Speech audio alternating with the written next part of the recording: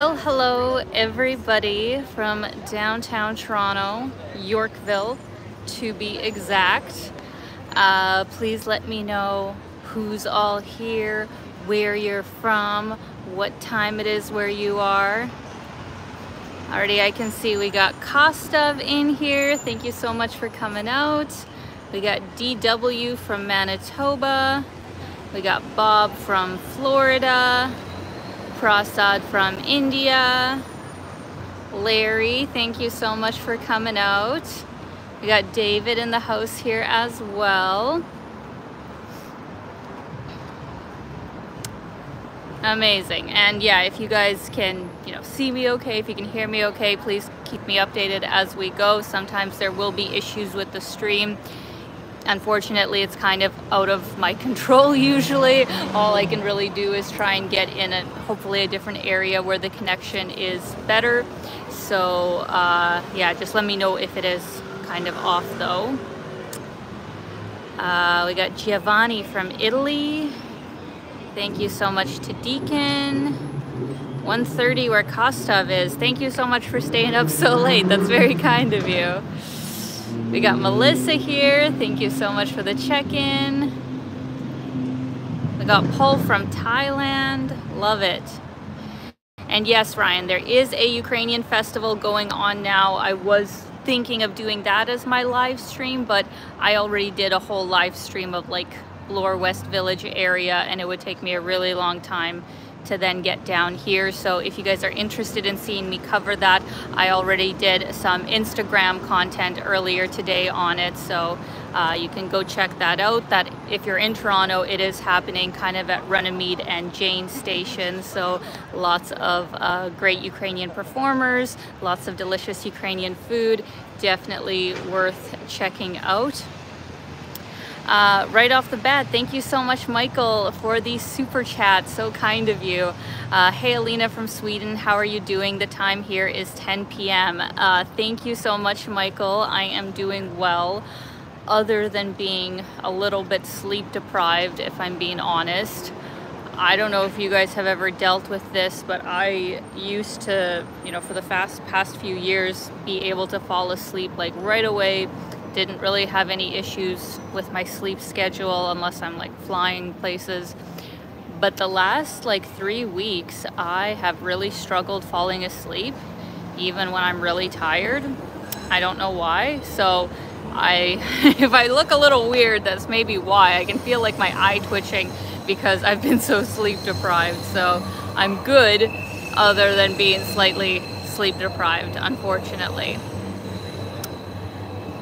Hello to Ralph from Brazil.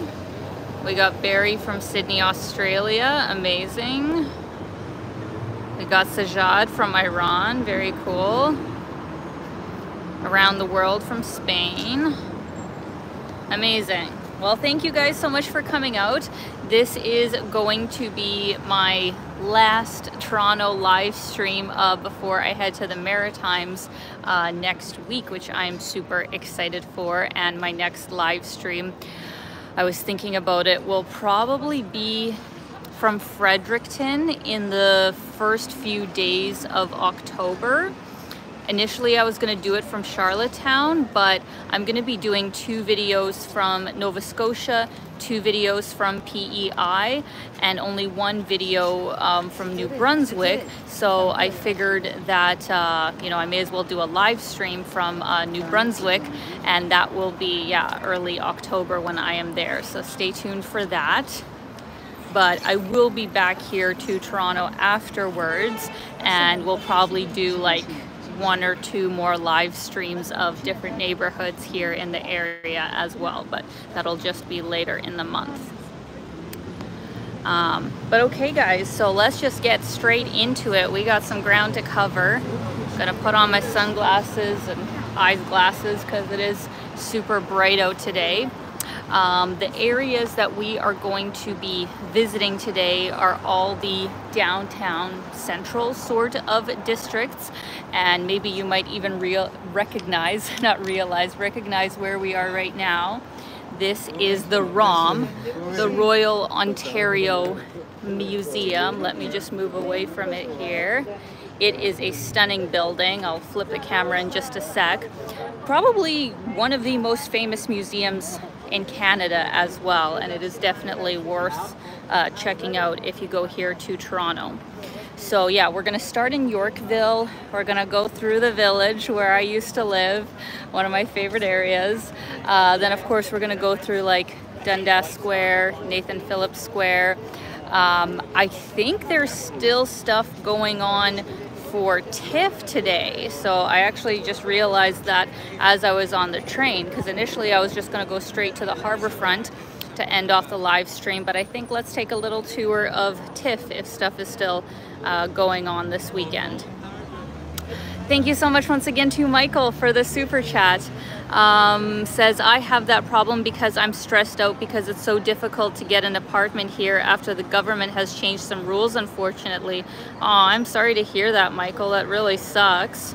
Definitely stress can impact your sleep. That is absolutely certain. I hope things improve and hopefully, you know, you find something that doesn't give you so many issues. Sorry to hear that. Let's see here. All right, we already got 83 people on the live stream here, guys. Amazing. So let me flip the camera. That is the intersection of Queen's Park or Avenue Road, because Toronto likes to switch its silly names, as I said in my last video, and Bloor Street. So we're gonna get to there in just a second, but I wanted to show you guys where I was sitting near, which is the ROM, Royal Ontario Museum. I will say that the building is just a very impressive structure. It's kind of actually hard to see from here, but you see how it's like slanted, right? But those are exhibit rooms. Like when you're actually inside of it, you also get a really interesting view. And they have everything there from like art to dinosaurs to, I think they still have like that gold museum, the gold collection. It's a very like wide variety of things, both Canadian and international sort of exhibits and artists. So even for the slightly expensive price tag, I think it's like $25 for an adult. I do think it's worth it if you've never been. So just wanted to make a mention of that. And speaking of museums, there's also the Gardner Museum just across the way here. I haven't been there in quite a while, but if you can kind of see, there's like this black and white striped kind of head. That's the entrance of the Gardner Museum. It's more kind of ceramics, sculptures, textiles, more of an art museum, I guess you could say. So that one also is interesting if you're interested in that sort of thing. We are going to get started with the route of Yorkville that I have planned. I don't know if I mentioned it in prior videos, but like all over Toronto, there is so much construction going on right now. Literally, it feels like every main district. It's a bit of a mess, but hopefully once they're done, it will look really good. All right, here we are. So yeah, it was Queen's Park, and now it magically becomes Avenue Road that goes up here. One of the many confusing streets in Toronto that have two names for whatever reason. Has anybody who's in the chat been to Toronto before, or anybody who lives in Toronto? Do we got any Torontonians here in the chat today? Let me know.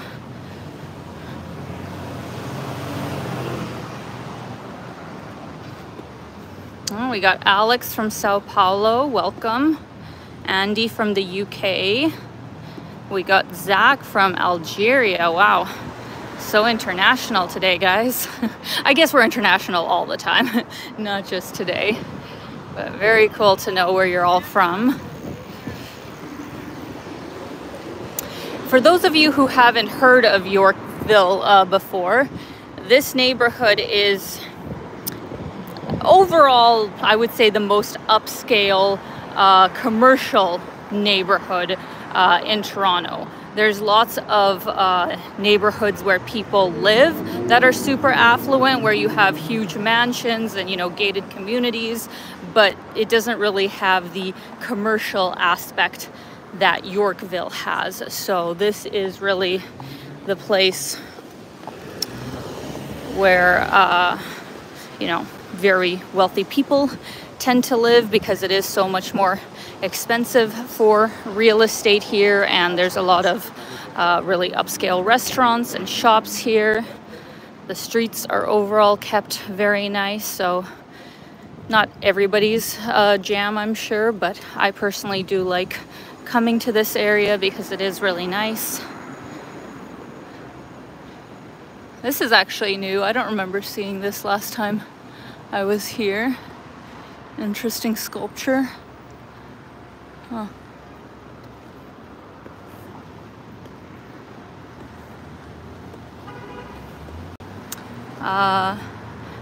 Prabhuhojot is from Toronto. Amazing.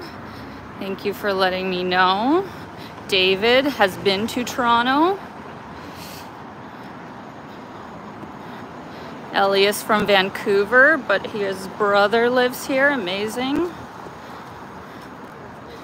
This place is new and I really want to try it. I haven't been here yet. It's supposed to have like really good like cakes and bakery kind of stuff. Really beautiful new cafe. We're going to go here on Yorkville Avenue to start off our journey.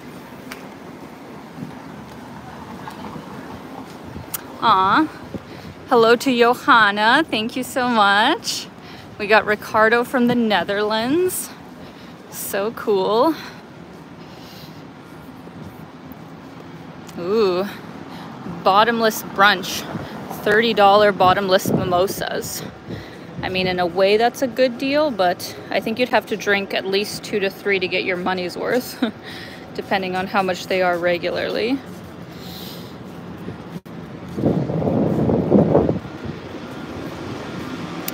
Over here we have the famous Hazelton Hotel. Lots of celebrities, especially during TIFF, which, like I said, is today's the last day. It's still going on right now. They tend to stay at this hotel. And they have a really famous kind of patio restaurant that the who's who likes to go to. Aw. Thank you so much to Rahul for the super chat. You are so kind. Enjoy your Sunday NTO and have an amazing time trip to the Maritimes. Thank you so much, Rahul. As always, really appreciate you coming out, and thank you for your support. I am very excited to be going to the Maritimes. It's going to be a very, I think, different, you know, experience. Maybe ever so slightly similar to Saskatchewan, I think, because, you know, they don't really have big cities and it's not really a fast-paced sort of lifestyle. So I am really looking forward to it. So thank you so much. Okay. Oh, there's a sightseeing bus. How nice. So yes, as I was saying, this is the Hazelton Hotel. They have a lovely patio. All on the streets of Yorkville, you will see all the fancy, like, supercars, all that kind of jazz. This is the place for that.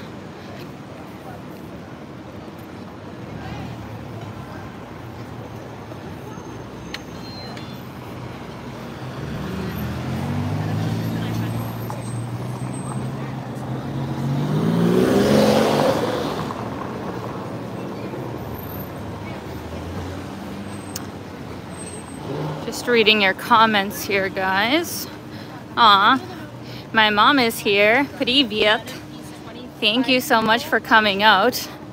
And yes, the weather is thankfully quite nice today, considering there is a tropical cyclone that went through the Maritimes this weekend. Thankfully, I don't think it caused too much damage, but unfortunately, I did read that one person passed away because of the storm, so that's very sad. May they rest in peace.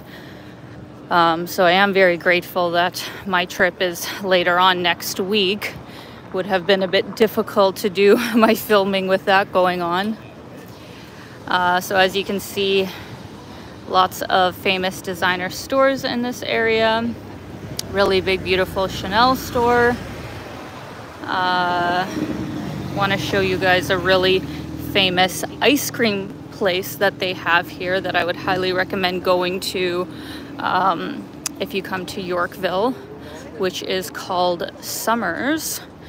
This place has been around forever and has a crazy amount of ice cream flavors, and everything's like homemade, so would highly recommend this place. Aw, thank you so much. I'm having some weird issues, guys, with super chats here, so please let me know if I do miss one. But I see from April a super chat. Thank you so much for coming out as always, April. I hope you and your family are doing well.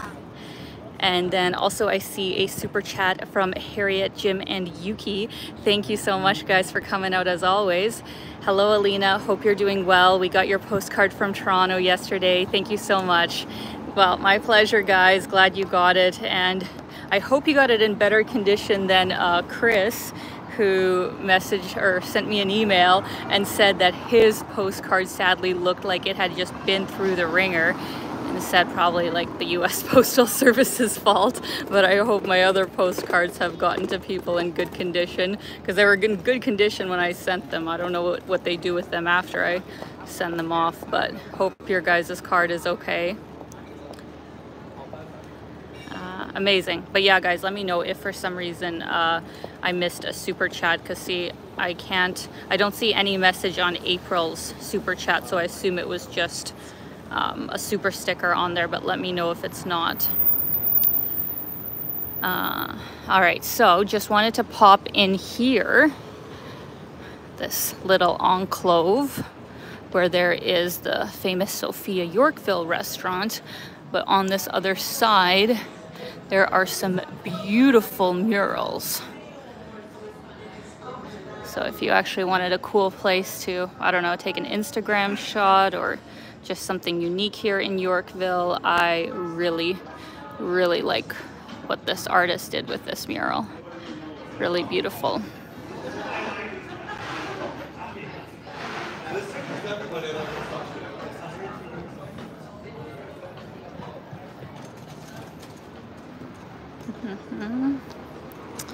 Moving on.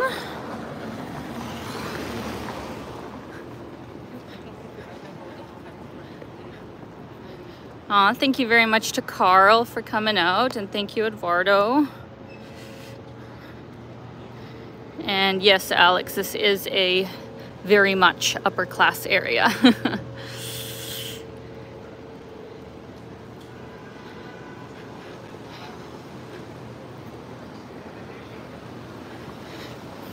I talked about it in my prior live streams and videos, but for anybody who didn't catch what the average rents are right now in Toronto, it's about $2,500 for a 1-bedroom. I know, it's insane. But that also really depends on the district that you're in, right? Like, it's going to be more expensive in the fancier districts. And of course, if it's a newer building with all kinds of different amenities, that's going to cost more. So of course, even here in Yorkville, there's going to be a range depending on the building. But since this is prime real estate, I would estimate that the average 1-bedroom here probably going to be at least like $2,800 to $3,000 starting. You know, it could easily go up to $4,000, $5,000 with a phenomenal view, but I would assume that this area is at least 10 to 20% more than anywhere else in central areas, just because this is an upscale district.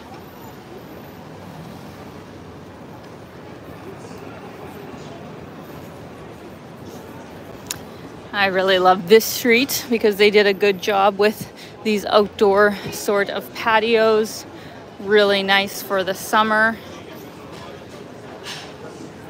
And yes, Steve, for anybody wondering, those quotes on real estate are in Canadian dollars, so about 30% less in American. So, you know, 2,500 Canadian would be just over $2,000 American.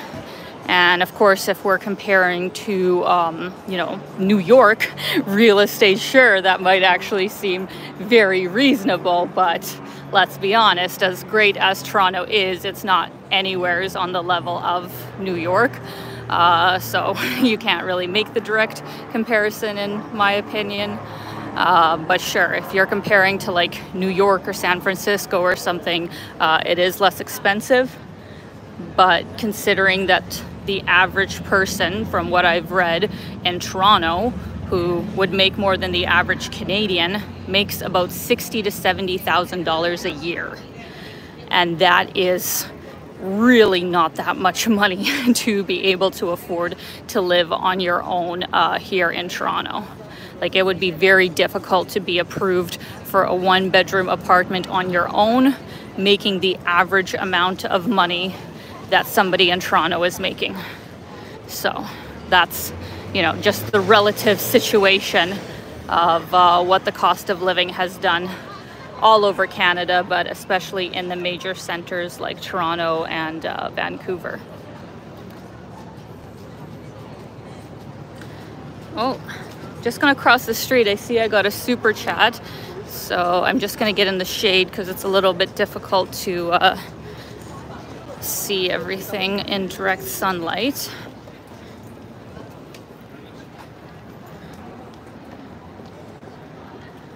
Sec here.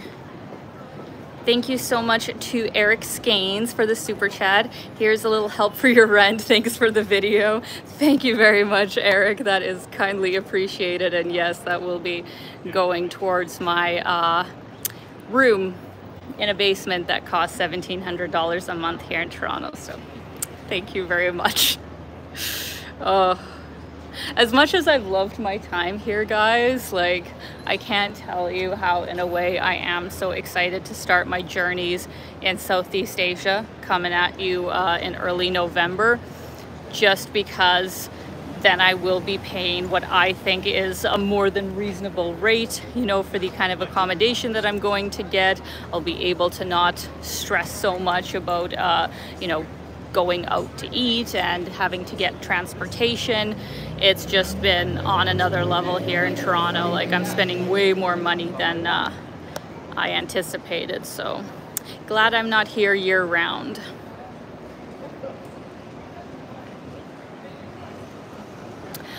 Just wanted to point out, across the way here is a really famous restaurant that has been here for a very long time called Sassafras.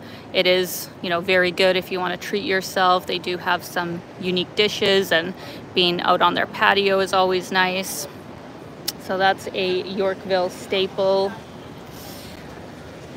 We're gonna go across the way here and give you a bit of a view of Cumberland Street, because it's on this street that we have one of the big attractions of Yorkville, which is a big rock.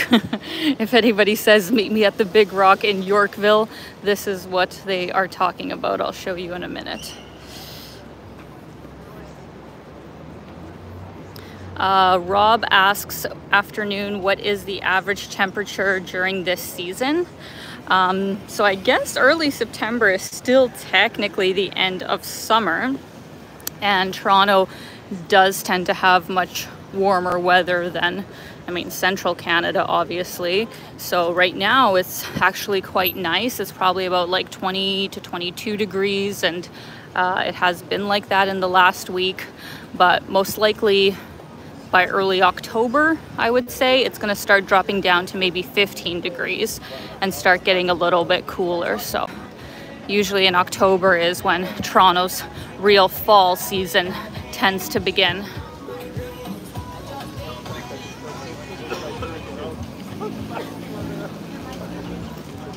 Lots of nice local businesses in this area.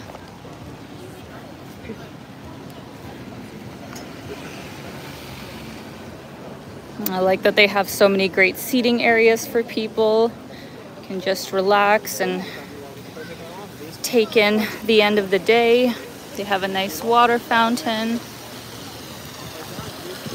And this is the rock, guys. This is the famous Yorkville rock. I don't actually know why it is here and how it is so big. I think it was just naturally found here and they just like worked around it. I've never looked if there's a plaque dedicated to it. Maybe over here in Village of Yorkville, maybe it does say something. Let's take a look.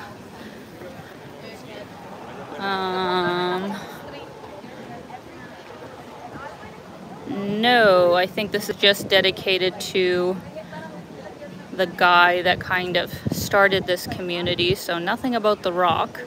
If anybody knows that's from Toronto or knows the history of how this enormous rock got here, please let me know.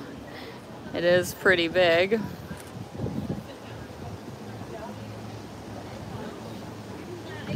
But yeah, this is Cumberland, guys.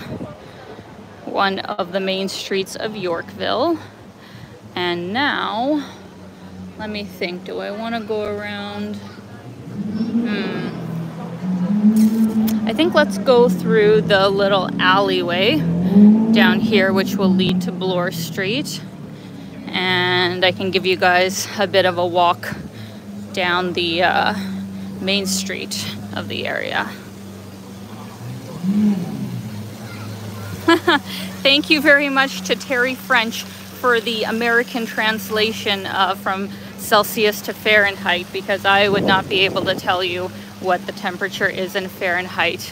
The only thing that I remember knowing is that -40 Celsius is -40 Fahrenheit, aka extremely, extremely cold. So that's the only Fahrenheit calculation that I know. So thank you for sharing that for any Americans who don't know Celsius. And thank you very much to Tony for giving us a history of the rock here in Yorkville. Approximately 1 billion years old, the rock weighs 750 tons and represents the roots of an ancient mountain range. Really? I didn't know that part. That's cool. So amazing. I love it. Thank you.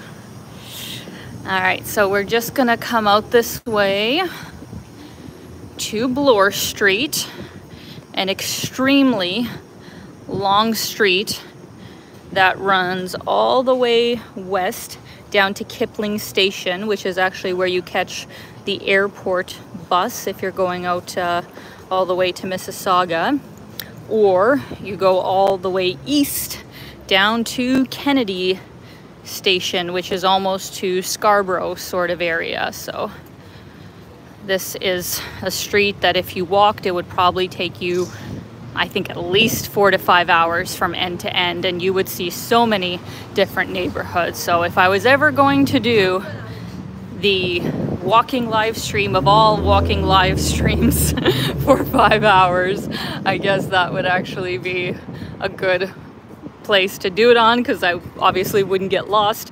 Or I could do it on Yonge Street, which I believe is the longest street in Toronto. It's even longer than Bloor Street, so that one would probably be like 8 hours or something. That would be crazy. All right, so yeah, we're gonna walk down Bloor Street here, show you some other famous places, and then we're gonna walk a little bit down Yonge, being a major street in the city.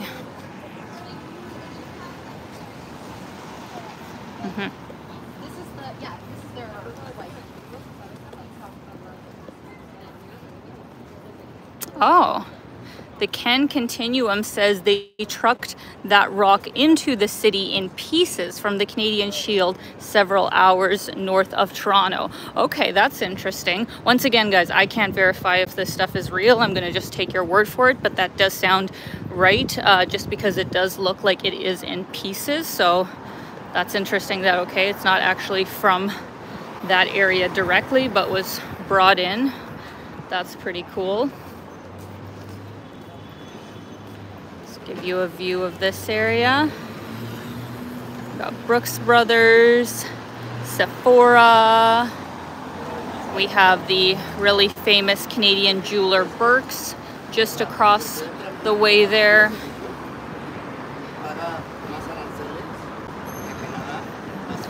Coming up here is the intersection of Bay and Bloor. And for those of you who aren't familiar with Toronto, Bay Street is kind of the financial street, you could say, like further on once it kind of gets to Dundas and Queen area and King area.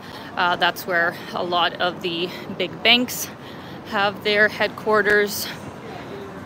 And most people who kind of work in that district tend to live in this area. I did show the ROM, Tony. I don't think you watched the beginning of my live stream. I did show the ROM.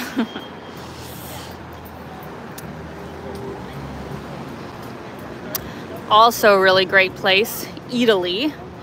Pun on Italy. They have a really great Italian department store of all kinds of different foods imported directly from Italy. They have some really good restaurants and cafes in there. I really like grabbing lunch in there once in a while.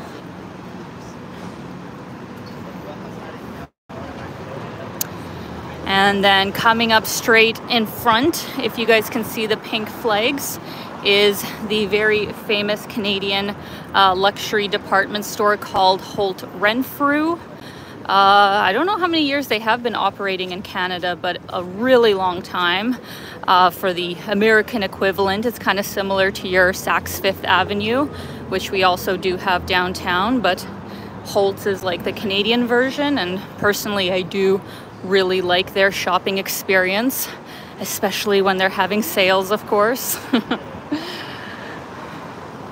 And I would say personally that I think their Toronto location is their nicest location from all the ones that I've been to in Canada.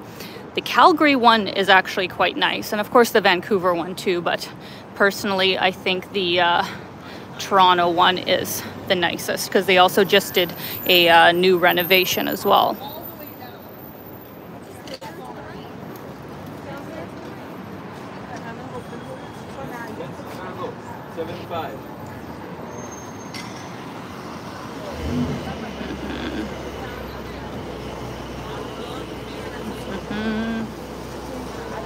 A lot of construction still happening in this area,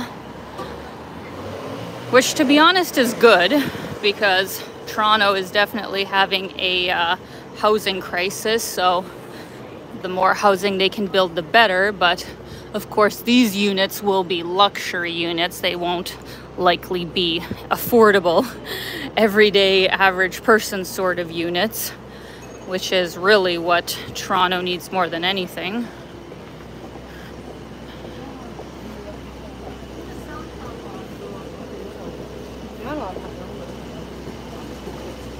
Actually, I have a question for all you guys in the comments today. Where are you from, like the city, or if you live in a small town or a farm, whatever, if there is an average rent, what is the average rent in the place that you live? Let me know in the comments. I'm very curious.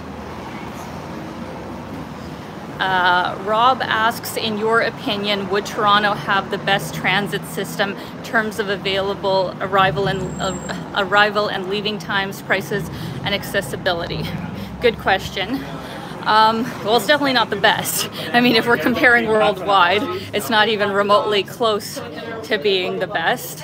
Tokyo, in my opinion, is the best. There's no competition, considering it is the biggest city in the world, first of all. And second of all, I've just never seen such an extensive transportation system with, you know, thousands of stops just in the city center, and then the metro area, I mean, double that. How many different train lines, constant service, and usually, honestly, very few delays considering how many issues they potentially could have. So Tokyo is tops, but Toronto, I think, is pretty good.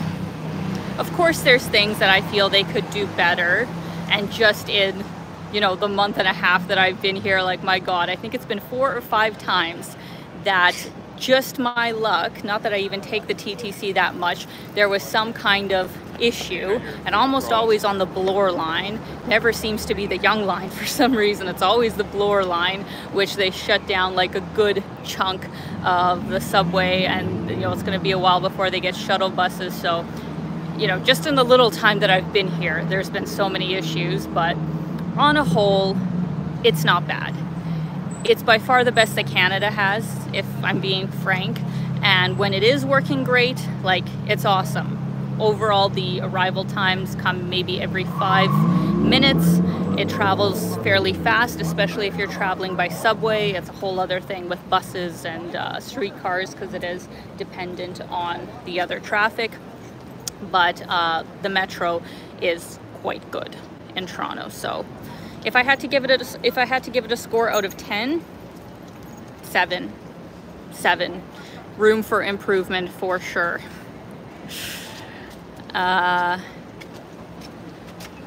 Okay, so I think some people had commented on rent. So just to give you guys a little window of other places. So Aiden just moved to Moose Jaw. Oh my goodness, that is awesome. One of my favorite cities in Saskatchewan. That's awesome. Average rent here is $600 to $800 for a 1-bedroom. Exactly what it should be. See, that is a good and reasonable rent. Like $600 to $800 is exactly what I feel it should be in Canada for a 1-bedroom. So at least somewhere in Canada you can still get that kind of rate. Jen says in Berlin, Germany. I assume you're talking about apartments here. Says $8,000 to $1,000 Canadian. I mean, that's very reasonable as well for Berlin being such a big, famous city. If that's accurate and that's what you're talking about, that's a great rate. Terry French says average rent in Montreal is roughly $1,500 for a 1-bedroom. So, I mean, better obviously than Toronto, but still a bit high in my opinion. Steve G says Raleigh. I don't know where that is. Where is that, Steve? Or North Carolina, right? Says 1,100 US for 1-bedroom, 1,500 for 2-bedroom. So for any Canadians, that'd be like, yeah, 1,500 for a 1-bedroom. So, I mean, okay, I guess. Port Townsend, Washington, David says an apartment for a 1-bedroom is 2,000 US. That's getting up there. That would be like on par with here. That'd be like 2,500 for a 1-bedroom.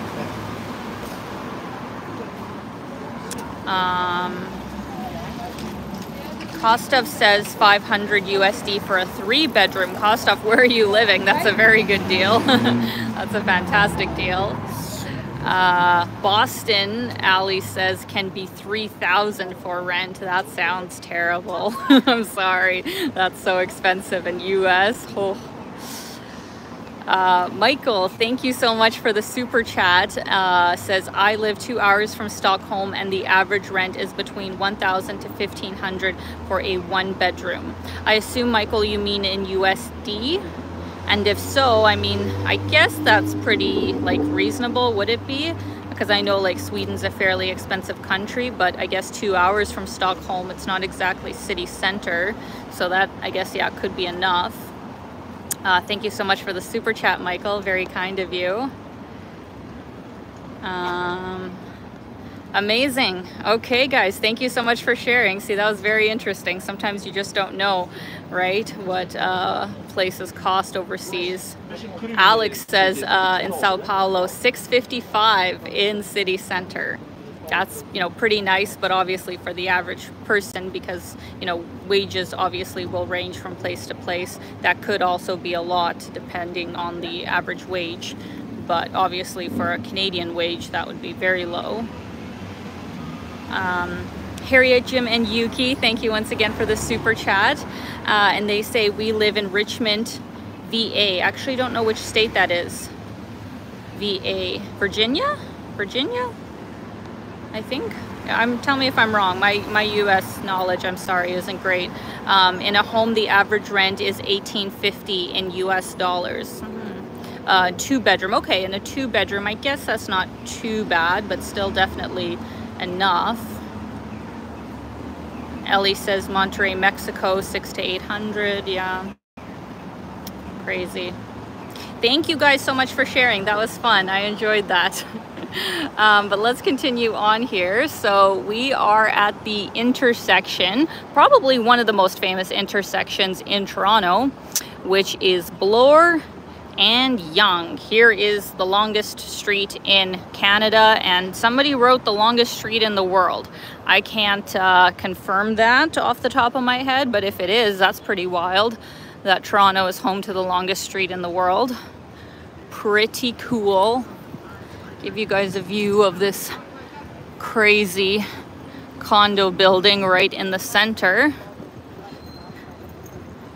And we're gonna hurry on across the street here.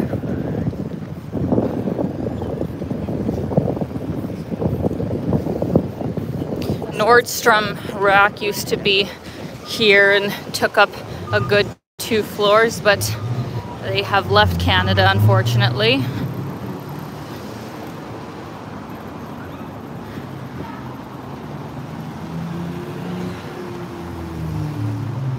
Oh, Tony says it used to be the longest street in the world.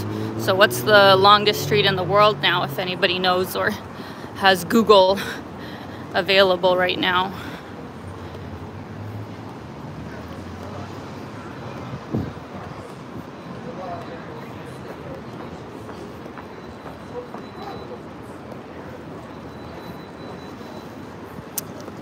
So this is the street that will lead down to Dundas Square, which is kind of the tourist mecca of the city.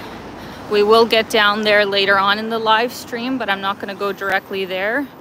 But if you were, you know, walking around on your own and just wanted like an easy sort of walk, first time to Toronto, just go down Bloor Street until you hit Yonge Street, and then just go south on Yonge Street. That would be an easy walk for you if you're a little bit intimidated by coming to Toronto and aren't super familiar with Google Maps. We got the one of the most famous strip clubs in Toronto right on our left here.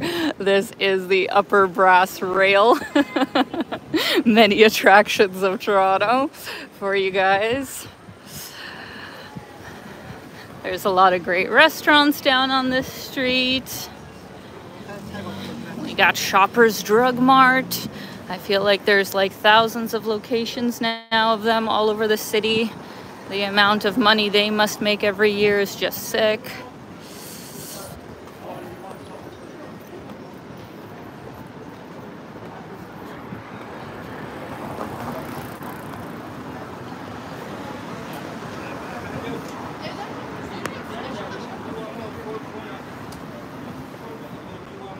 So David says that Google says that Yonge Street is still the longest. Okay, that's interesting. Maybe it still is. Huh.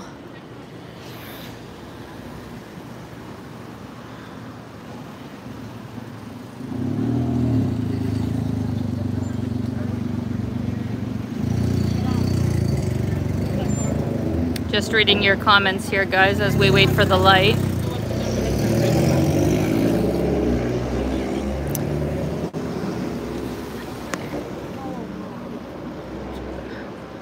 Oh yeah, Michael says, I miss Hudson's Bay being at Yonge and Bloor. I don't know when they got rid of that. That must, because they were there when I first moved to Toronto too. But now, yeah, they're no longer there. So that must have been just in the last few years that they got rid of HBC at Yonge and Bloor. Aw. Thank you very much for the very kind super chat, Rob. Thank you so much. That's very kind of you. Would you say bicycle friendly? I assume you're talking about Toronto. And overall, yes. Overall, I would say it is quite bike friendly. I used to bike as my main form of transportation in Toronto, and definitely, you know, saved so much money by doing that because I was actually able to sell my bike when I left Toronto and more or less got my money back, other than maybe like $150 because I kept it in such good condition and the person I sold it to was willing to pay my price. So yeah, biking overall is fine in Toronto, because on some of the major streets like Bloor, they do have bike lanes. And personally, I would really recommend trying to stick to those streets, because even like here on Yonge Street, which doesn't have bike lanes, it's a little bit trickier because you're really working, you know, with the traffic and are considered a vehicle basically. And some Toronto drivers, you know, can be a little crazy. So I would say that, you know, stick to the bike lane streets, wear a helmet ideally, and just take it slow, because then you can really watch what everybody is doing. But overall it's good, and I would say it's probably one of the more bike friendly places in Canada. So that would be my take on that. So thank you so much, Rob, for the super chat. Hope you're doing great. Let me flip this thing here. Oh, thank you very much, Max. I'm happy to hear that. Johnny, I have not returned home for good. I am just visiting. Just visiting Toronto. Thank you so much to Steve Mack for the super chat. Thank you for the very cute super sticker. I hope you're doing great, Steve. Thank you. You guys are very kind, and like I said, all of this money will be going towards paying for my ridiculous rent to be in this city. So thank you so much. Oh God. I hate when people rev their engines, like motorcycle, car, whatever. It's puts such a bad taste in my mouth. Catalin, please stop spamming the chat with your question about Bucharest. I have no idea how it compares in size to Toronto. Maybe Google that, I'm not quite sure. Okay guys, let's flip the screen here. We got Mirvish Theatre down here. One of a few Mirvish theaters in Toronto where they put on different plays usually. That is where I want to take you guys later on in the live stream, which is the theater district where TIFF is happening, but there are a few other theaters throughout the city in different neighborhoods.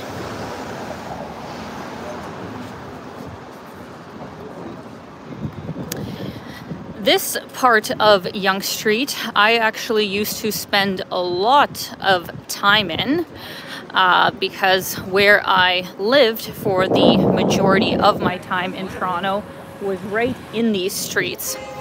I used to live in that apartment building right there when I first officially moved, you know, to a normal living location in Toronto with my ex at the time. We lived right in that building and had a one-bedroom apartment for only $1,500 a month. It was beautiful, had a phenomenal view. Like, you can't get those kind of prices now, so let's not even talk about that.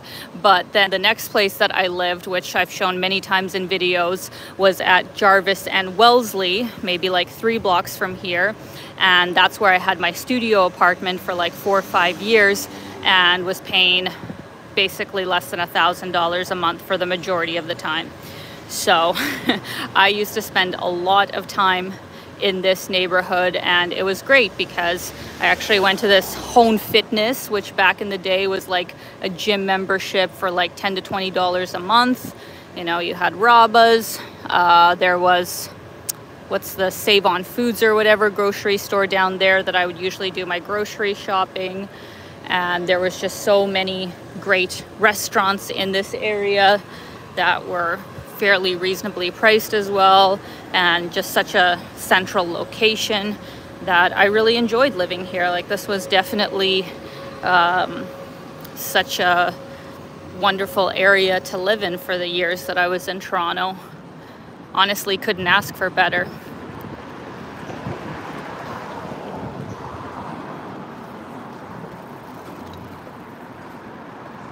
And what's nice to see is that some of the businesses that were here when I was living here are still around. Mazar, which is like Lebanese food, that was here when I lived here. I Am Yoga. I used to go to them for yoga classes on the 2nd floor. Also a really nice business. Sensotse Ramen is still here. Fantastic, very authentic Japanese ramen place. Brownstone Bistro is gone, I believe. That was a restaurant that we had a lot of good memories in. Usually we'd go there for like kind of a special night out. I took my dad there a few times. I think that restaurant is gone now. It was right at the corner of Gloucester and Yonge. Let's actually take a look at what it is now.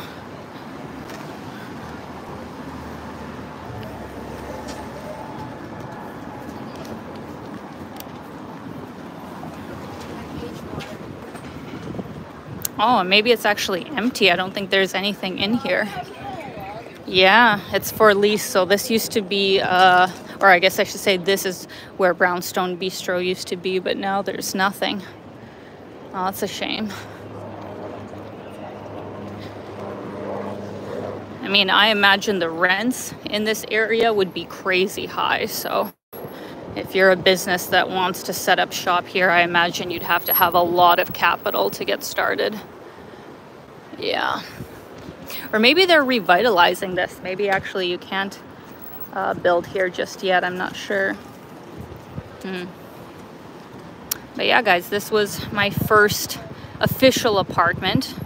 I emphasize on first official because I lived, in that hostel when we first moved to Toronto, and it was only once we got all our paperwork and got jobs in Toronto that we could even apply to live in a building like this, which is unfortunate.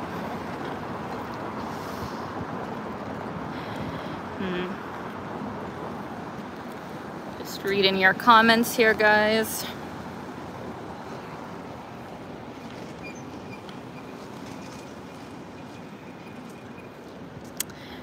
Interesting comment made by, where is it here?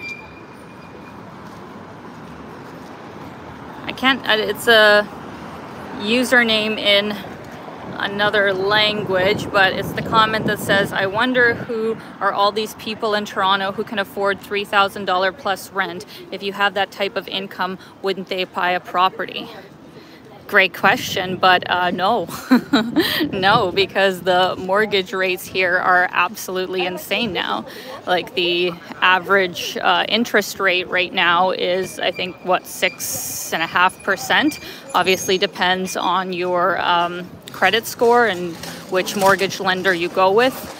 Unless you're obviously thinking that, you know, people are buying places outright. If they have that kind of money, okay, that's another story. But if you have to take out a mortgage, the average rent is probably, I mean, the average interest rate is going to be like 6%.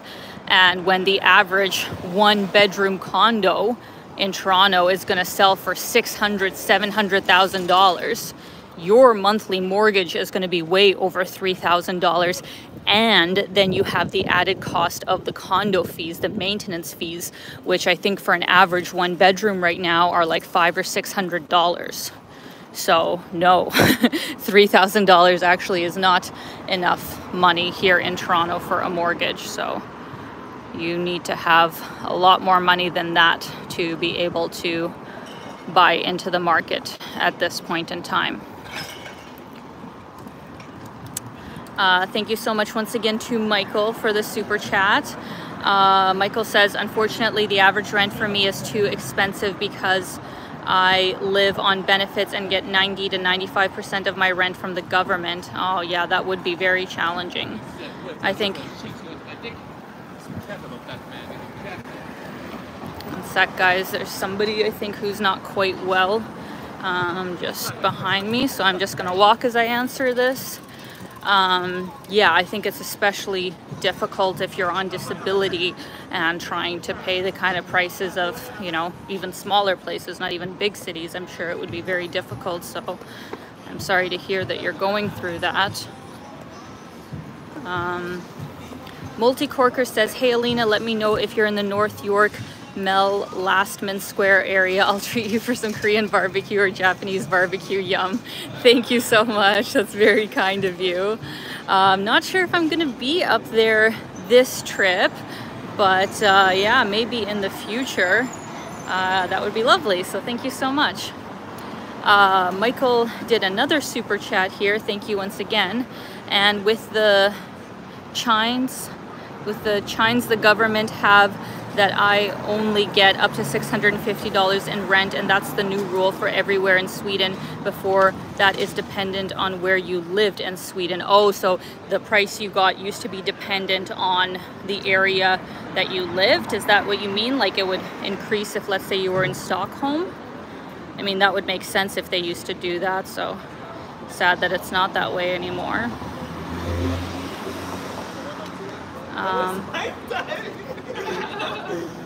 I think I answered everybody's super chat here, guys. Let me know if for some reason I didn't, but thank you all so much. That's very kind of you. I just wanted to give you a view here of Yonge and Wellesley intersection, which was my main intersection when I lived by myself in Toronto.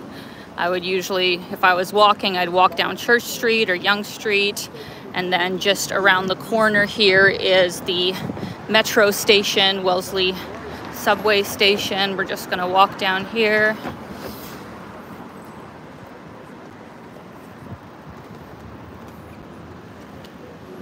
Oh, actually, one thing that I forgot to look at is, you see this condo building right up here? This was not at all there when I was living here in Toronto, so they have actually built that pretty fast, because I see people are actually living in that condo now, so that's great. Because this would be, honestly, I would still say that, in my opinion, this is one of the best downtown areas to live in. Obviously, you know, if you're going to live in this area, I assume you're LGBT friendly, because this is, you know, the gay district of the city. But obviously you don't have to be LGBT to live in this area. You just have to be an ally. So I personally loved living in this area and found it to be such a inclusive and fun neighborhood. When Pride is going on every June, it just completely comes alive, and there's just so many fun events going on. So that's one of the other benefits of living in this area. And you really are central to so many great neighborhoods. Like, that's one of the reasons that I loved living here, is because I'd basically be, you know, a 20-minute walk to Yorkville, where we just were, a 20-minute walk to Dundas Square. I could easily walk to, like, kind of Parliament Street area. I can actually forget the neighborhood name. Cabbagetown. Cabbagetown is what I was trying to think of. So I'm fairly close to Cabbagetown out that way. So walking distance to so many different neighborhoods, which is great. One sec here, guys. I'm just reading your comments.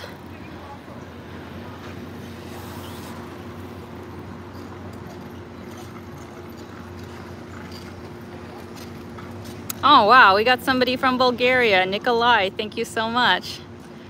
And we got Adrian from a fellow Torontonian, fantastic. Love that. Yeah, Harriet, Jim, and Yuki, Costas World of Music Memory says, I think what raises rents is when you have students in a college town renting together and sharing it. Landlords take advantage. Yeah, that's very sad. And that's absolutely a problem that Toronto is having, outside of some of the very shady things that they do to poor international students in Canada as a whole. The renting situation for those students right now here in Toronto, from what I've seen in the news, is just nuts. Like, there's people who are renting out just mattresses in the floor, you know, sharing rooms for students, and still charging them like $500–600 for literally just a mattress on the floor, and you're living with like 7 other people. First of all, I think those kinds of apartment situations should be illegal. You know, you shouldn't be able to have so many people living in one place and for that amount of money. But because housing is so scarce, and especially affordable housing, that's unfortunately what it seems a lot of international students have had to deal with. So it's very bleak.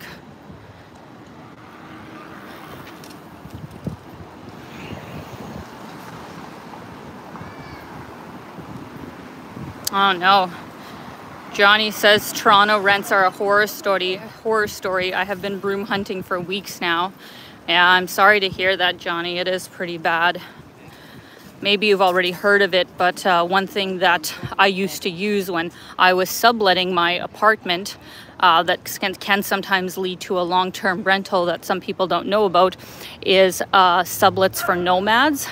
It's a Facebook group. Maybe you can check it out, because initially, before I decided to go with an Airbnb rental for a room, I was looking on there. So they tend to post stuff that's not on like Kijiji or Craigslist, so maybe that might be a good place to look as well.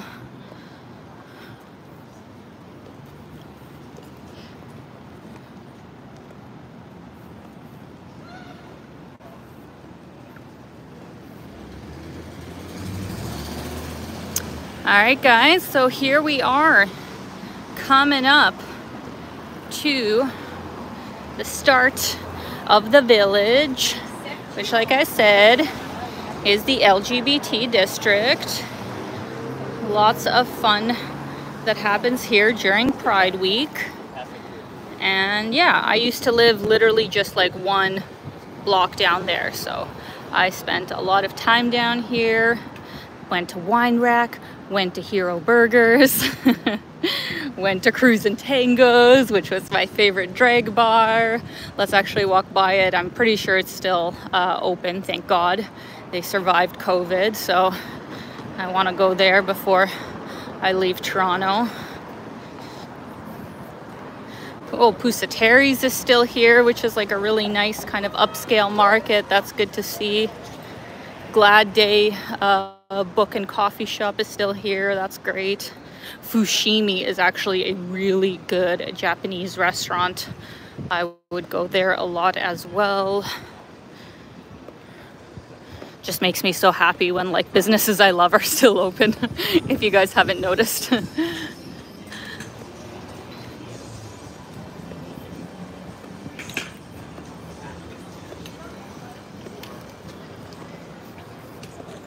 Sambuca's is still here. That's good.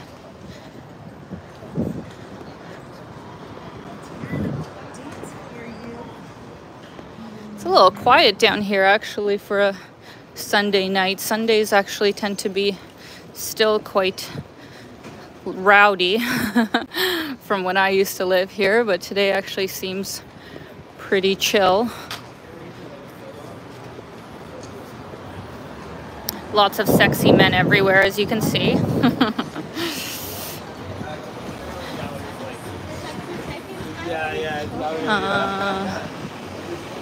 The Church Mouse and Firkin Pub has been here a long time. Garage, also good place to go.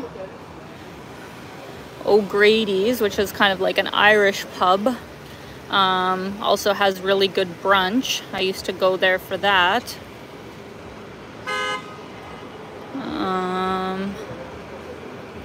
Let's see here. Gonna read your comments while we wait for the light, guys.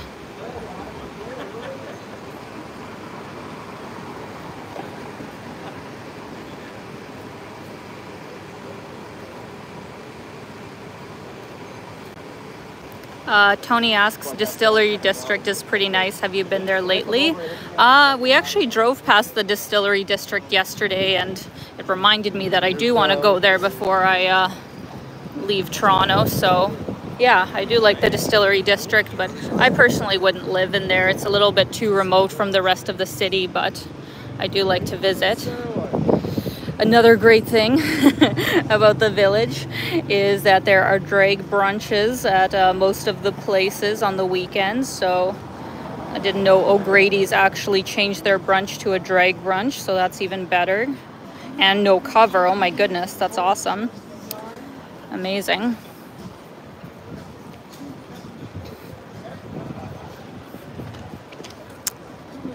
So coming up here, guys, is, like I said, my favorite place to go out in the village, which is Cruise and Tango's, this fabulous blue building, which is like 2 or 3 stories.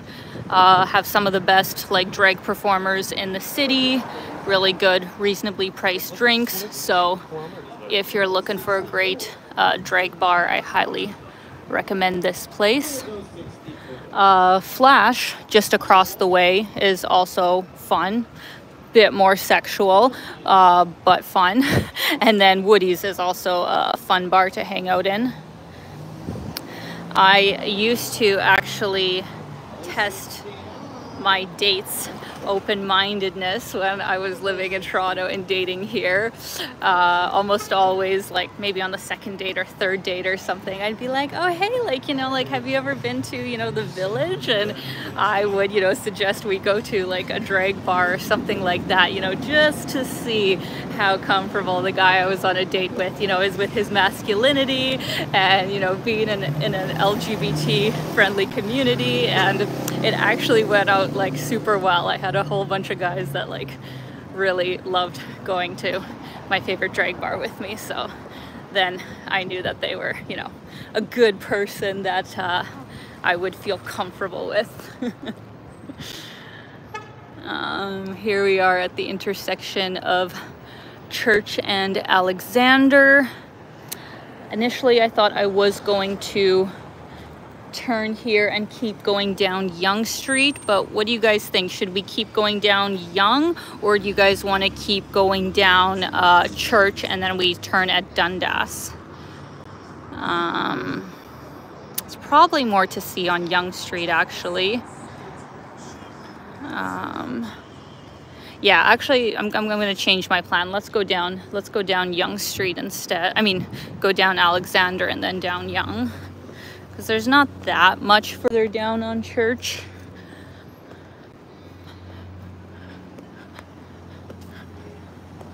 Yeah, okay, Tony says Yonge Street is more interesting. I agree.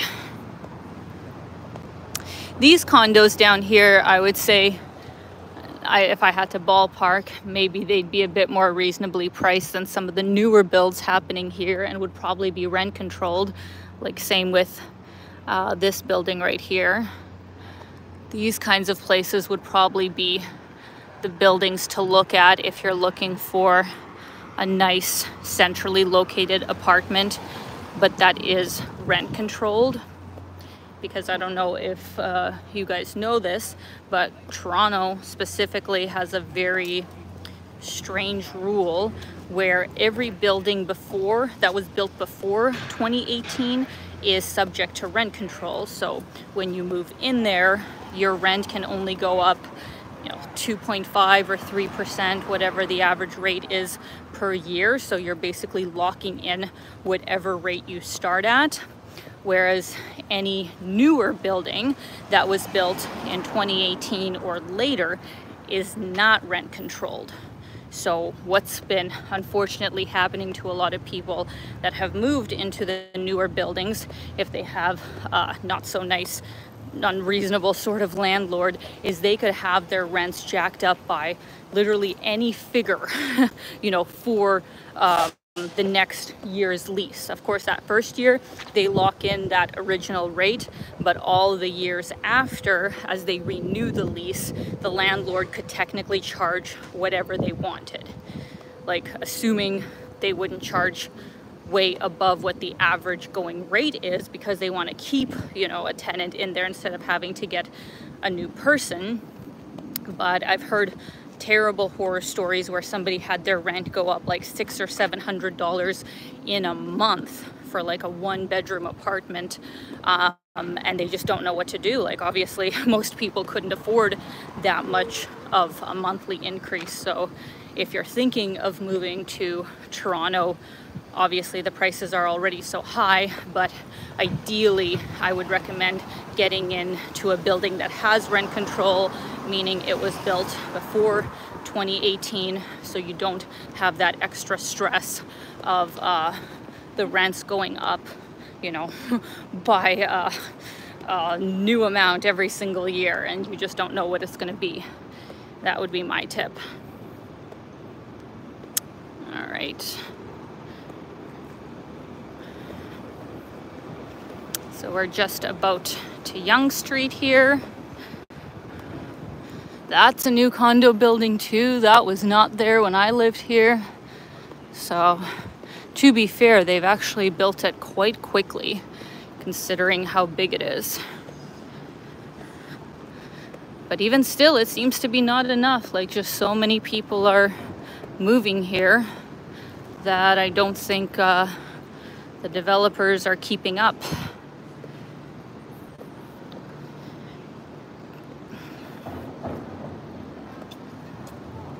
Aw, thank you so much to my friend John Houston. Thank you so much for the super chat. Nice to see you. Thank you for coming out, John. Hope you are doing great and hope you've been receiving my postcards. So thank you so much. I'm gonna flip the screen here as I read your comments. Here is that other condo building that I had pointed out before at the corner of Yonge and Wellesley. Looks pretty nice. I don't even know how many units would be in a building that big. That's at least like 40 stories, I would guess. And that, I don't know, what, at least 6 units on every floor.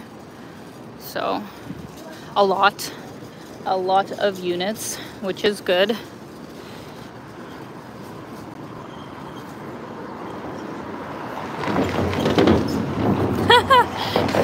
Toronto Seagull makes a fair point.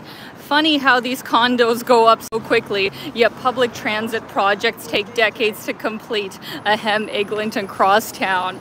Oh my God. I completely agree and don't understand, as I was showing in the beginning of the live stream, just how much construction there is everywhere in the city. And you know, it's been here already a month and a half that I've been here. God knows how much longer these streets are just going to be closed, sitting there with, honestly, during the week, very few people actually doing anything at these construction sites. I genuinely don't understand why they don't just do them like a couple at a time. You know, just do a couple construction projects at a time, finish them quickly, and then move on to other places, so you don't have a good half of the city closed down and traffic also affected by everything just sitting empty the majority of the time. Like, doesn't that make sense? Is there something I'm missing? I don't know. A big hello to Jim Ross. At last I'm here. Thank you so much, Jim, for coming out and for making time. I know you're a busy man. And thank you so much, Jim, for the very generous super chat PayPal that you sent me before the live stream. That's very kind of you. Thank you so much. Hope you're doing great.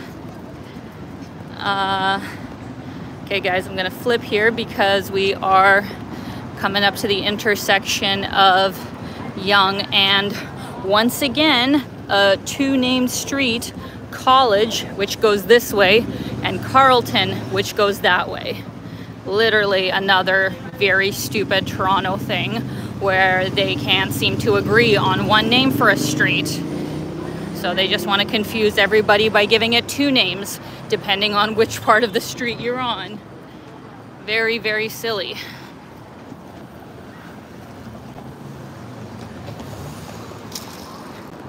To me, that would be akin to being like, you know, my name is Alina, but after 5 p.m., I'm Sarah. So if you call me Alina after 5 p.m., like, I'm not gonna answer, that's not my name. What part of that makes sense? Please explain to me why Toronto feels the need to call the same street. It's not like, you know, it cuts, you know, by a little, so many people, you know, it slightly shifts and it is like a separate street. No, it's the same damn street. Call it one freaking name. Stop doing stupid things that serve no purpose. Okay, rant over.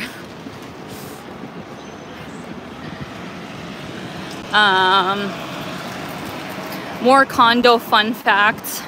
This is the Aura building, which used to be, maybe it still is, the tallest residential building in all of North America. It has like 60 some floors.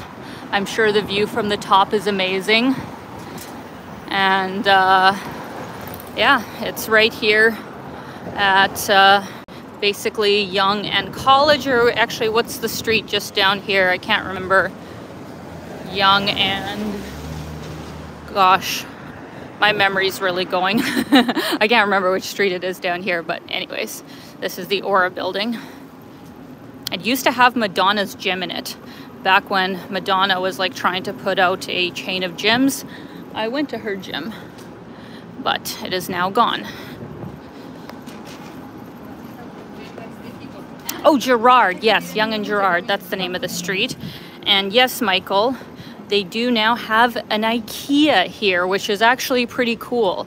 I first saw these like downtown IKEAs in Tokyo and was flabbergasted that, oh my God, they put an IKEA in like a downtown area instead of, you know, a suburb as they usually do it.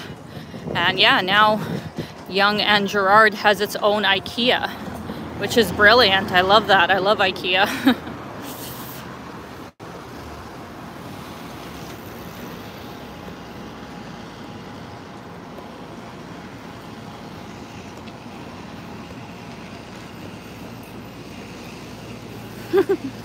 Thank you very much, Jim Ross. Much appreciated.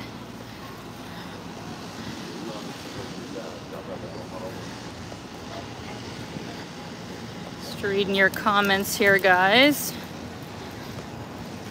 Tony asks, how come you don't do much US travel? Well, primarily because it's expensive, Tony.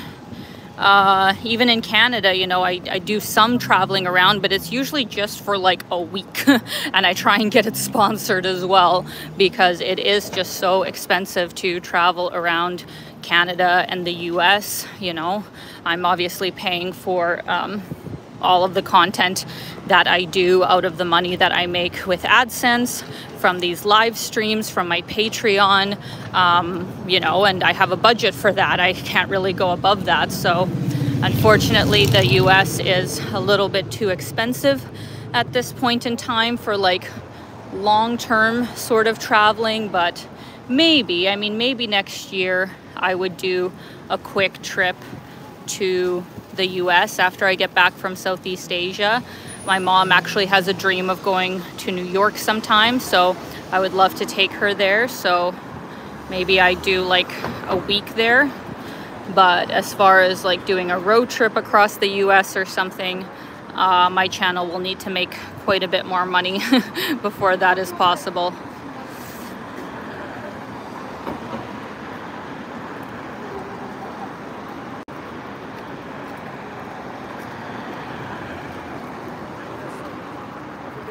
All right, guys, and go across the street here. More developments that are going to be built at Yonge and Gerard. I'll see you later, Mark. Have fun at IKEA. Can't believe we've actually been going for almost an hour and a half already. This live stream has felt like it's gone by super quickly. But I still have so much that I want to show you guys, so I'm hoping that my battery will last. This time I did remember my battery pack, which is a very great improvement. So I will be able to charge my phone after I'm done, but it's a little bit tricky to charge my phone as I'm walking on the gimbal. So I'm hoping I'll have enough battery to get all the way down to TIFF and the Harbourfront, because those are great areas that I want to show you guys as well.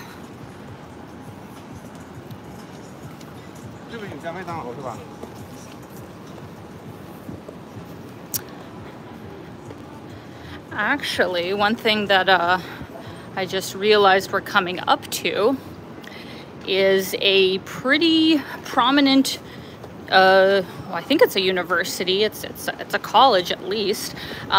What used to be Ryerson University, but I realized just last week when I was there, is not called Ryerson University anymore. I believe it's called like TUM or TMU, sorry, TMU I think it's called. Toronto Metropolitan University, something like that. We'll see once we get there. And I was so confused when I saw that, because I was like, why would they, you know, change the name? And then lots of people messaged me online that I guess just last year or the year before, there was huge protests, and I guess by the student body, that they named Ryerson after a person. That I didn't know. And I guess this person had like a supposed history with like, you know, slavery or like racism or something. I didn't look into the details, but they renamed it because of that fact. So I was just, yeah, so confused at first, because I was like, wasn't this Ryerson University? But now it is, yeah, TMU, Toronto Metropolitan University. So I don't really care like either way. I mean, whatever the people and especially the students want, but that's kind of interesting that, you know, with the times that we are living in, names actually do really matter to people. So interesting.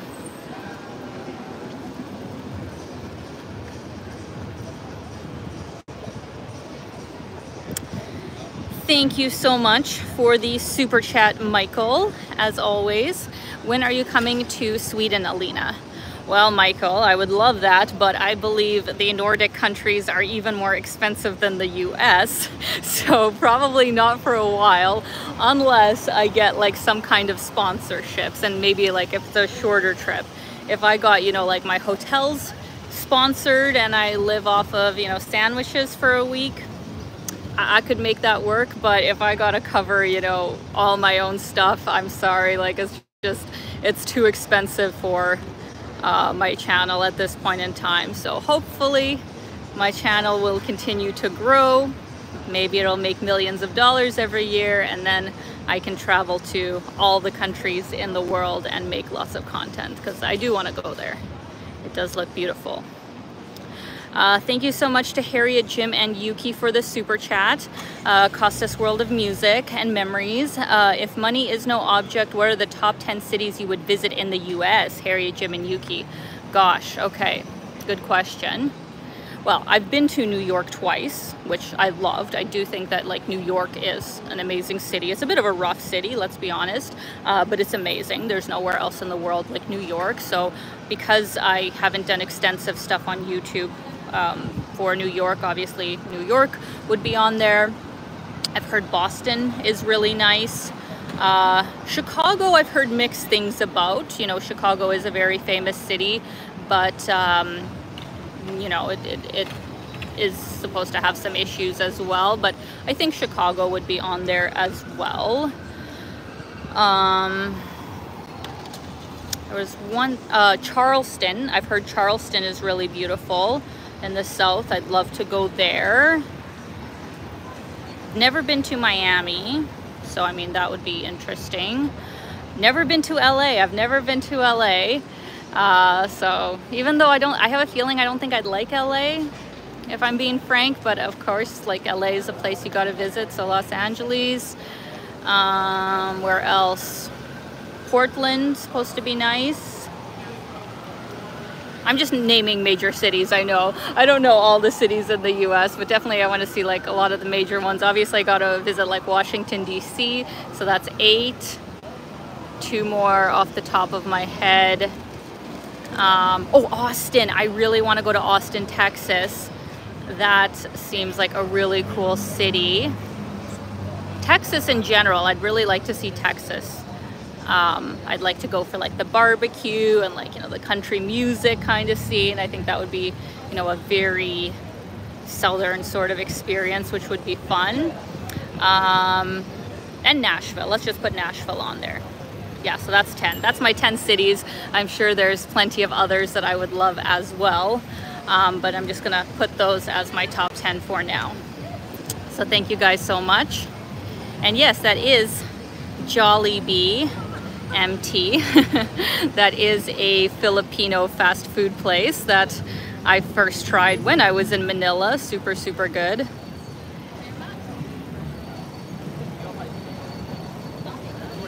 And Tony and Johanna asking about San Francisco. Well, you know, I would visit it again, but I did see it when I was a kid, so I have technically been there, and I did love it, especially, you know, San Francisco basically 20 years ago. It was amazing. But correct me if I'm wrong, San Francisco is having some serious issues right now and really is not the safest or nicest city to visit. Like, is that correct? Anybody who's from there, who has been there recently? Because just the videos that I've seen online lately of San Francisco, it looks scary, like really scary. So I'm not sure that it would be at the top of my list at this point in time.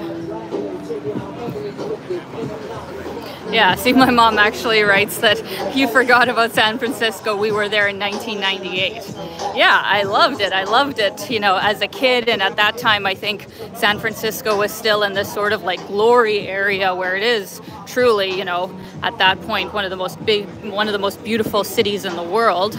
But I think a lot has changed since that time. So I'm not quite sure I would want to go there right now. I hope it will get back to its former glory, and then absolutely I would love to visit.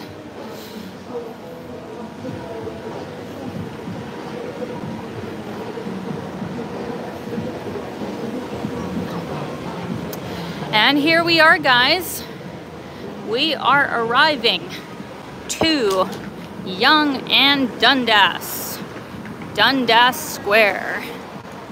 Truly the tourist mecca of Toronto. And I'll be, you know, I'll be honest and say that when I first moved here, I did think that this area was like the best. I thought it was so cool and really loved coming down here. So I will not shame anybody for, you know, thinking the most popular tourist area is so great, because I thought it was so great when I first moved here. But obviously the longer that you're in Toronto, you almost avoid Yonge and Dundas Square like the plague. So things change as you spend time in Toronto, that's for sure. This is like our mini Times Square, as New York has theirs, and I guess you could also call it a very mini Shibuya, right? A very mini Shibuya square where people cross the street all at the same time. You got people yelling about Jesus over there. You got some kind of other preacher on the microphone over there. You got free books on Islam. You got everything.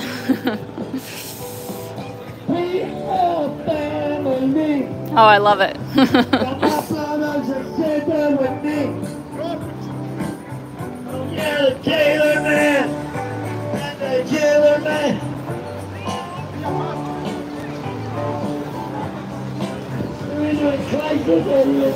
As you can see, so much going on. It's always interesting here in Yonge and Dundas Square, that's for sure.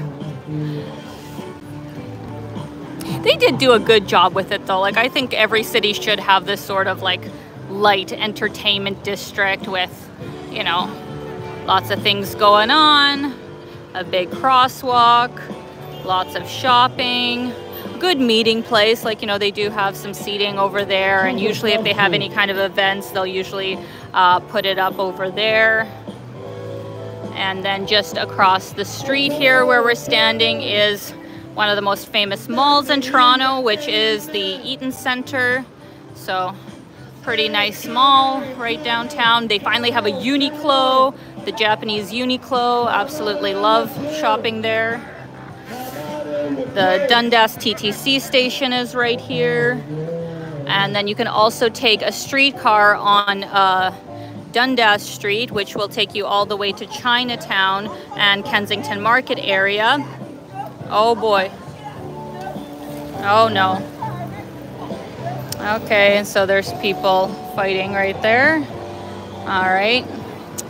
Then yeah, you can go all the way out on Dundas East as well, which will not get you straight to the beaches, but close. All right.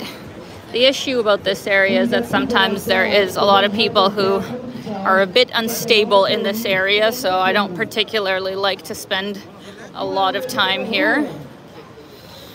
Let's keep heading south.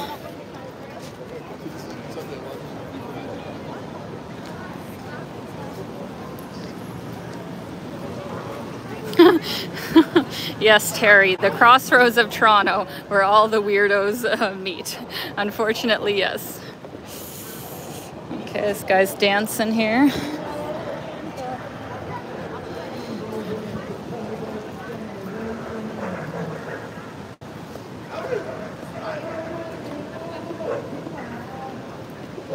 Jesus. My God, there are so many people that don't look well here. It is just sad. Aww. Thank you so much to my friend Shigeru. Haven't seen you on here in a while. Thank you for coming out, Shigeru. Hello, beautiful. I am glad you are doing well. By the way, Hawaii is my favorite state. Well, you have just reminded me that yes, that should definitely be on my list as well. I would love to see Hawaii sometime. Obviously not right now when all the devastating fires have taken place there and they need, you know, that time to rebuild and just mourn everything that happened, but I would love to visit Hawaii sometime soon. So thank you so much, Shigeru, for coming out. Thank you for the super chat. Hope you are doing fantastic. Have to go back to Tokyo sometime soon. Let me flip the camera here.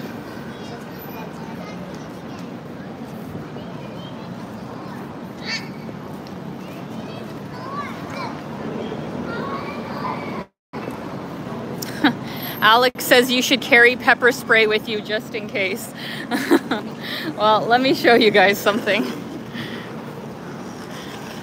So if you saw my first video in Toronto when I said I am going to go to Canadian Tire or whatever and pick up dog spray, because pepper spray is technically illegal in Canada, but you can technically carry like bear spray or dog spray.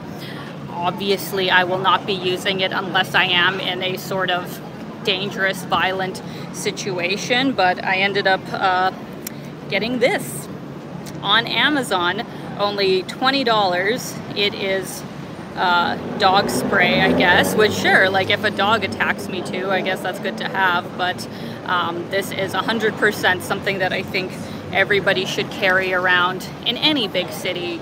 Toronto is by no means, you know, the most dangerous city in North America, not even close, but just with, you know, the unfortunate uptick in crime that it has been having, I'm like, I don't need to take any chances. Like, of course something could happen where, so annoying. Of course something terrible could happen where I can't get out, you know, my dog spray in time. Like, it's not a guarantee that, you know, nothing bad will happen, but I just personally feel safer if I have some kind of, you know, weapon of defense in case something happens, or honestly in case somebody else was being attacked. Because one thing that I also just hate when I hear about this, that, you know, somebody got attacked on like the TTC or like some other situation and there's a whole bunch of bystanders that do nothing. Like, what kind of society are we coming to when we don't stand up for each other, and especially when there's way more of us than there is of the crazy, you know, violent people? Like, we as a group should have a certain level of like street justice. That's one thing that we can take from Colombia, because as my friend David was telling me in Medellin, if one of these guys, you know, that like mugs people, commits it with too many people around, those people, and especially men, you know, and men should be standing up, you know, against violence happening, of course, more than women, would just like maul that guy. Like street justice 100% is like, you do that kind of crap, like we will take you out. We don't need to call the police. So personally, I'm all for that. I'm all for street justice to put people in their place, because this kind of shit should not be happening. So if I see anybody being attacked, I got my dog spray, and I don't care if I have to go to court to, you know, get a penalty for carrying a weapon or something. Like, that is absolutely worth it to potentially, you know, save somebody getting hurt or saving somebody's life. Like, our judicial system that would give some kind of, what's the word? That would penalize somebody who's acting in self-defense or in defense of another person. The fact that they would ever think of penalizing them instead of the actual offender is madness to me. Just absolute madness. So personally, you just got to do what you got to do, is my opinion.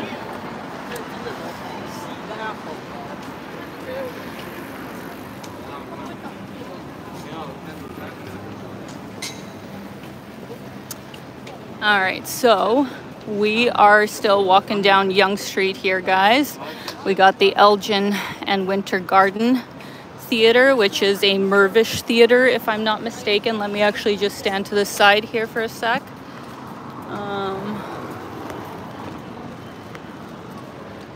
All right, doesn't look like they have any shows going on right now, but once we get to King Street, I hope their theaters will still be going.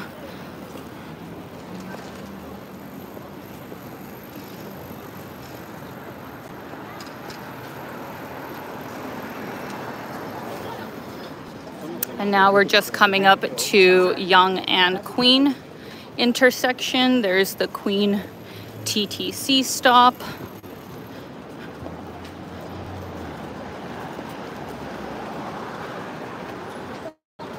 And they have so much construction going on here right now, especially on Queen Street, because from my understanding, they're building, I guess, some kind of light rail system. Any Torontonians, correct me if I'm mistaken. I believe they are going to build like, well, I mean, no, sorry, not a light rail system, because they already have the streetcar. I mean, an actual like metro line. Sorry, I messed that up. Yeah, they're actually building something underground here. So I think that's why this is all like this. They're building the Ontario line or whatever it is. So I hope that their tax dollars are at work. I'm not an Ontario resident anymore, so it's not my tax dollars building this, but hopefully they are being put to good use.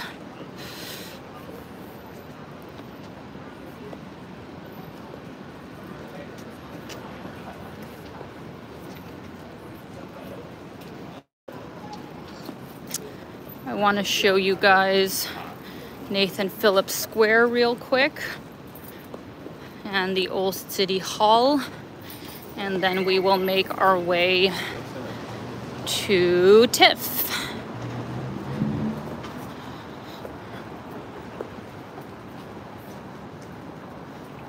I'm glad you guys agree with my strong opinion on street justice, or at least most of you seem to. I'm glad. Because sometimes I wonder, like, when people can just stand so idly by, I'm just like, do you not care? Like, do you not care that, you know, somebody right in front of you is getting, you know, randomly attacked? Like, we need to do something about this. One sec, guys.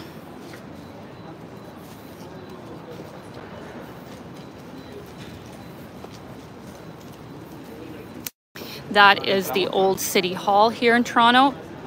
I'm not actually sure what they do with that building now. It is a beautiful heritage building, but I'm not sure if it's in use anymore. The new City Hall is just across the street from it, so that's where we're headed.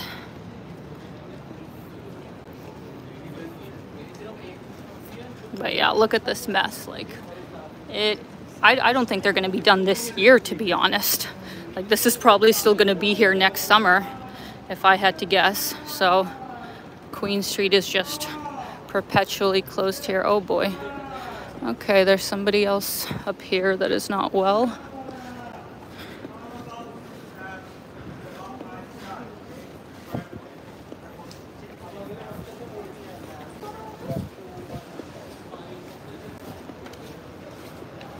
One sec, guys.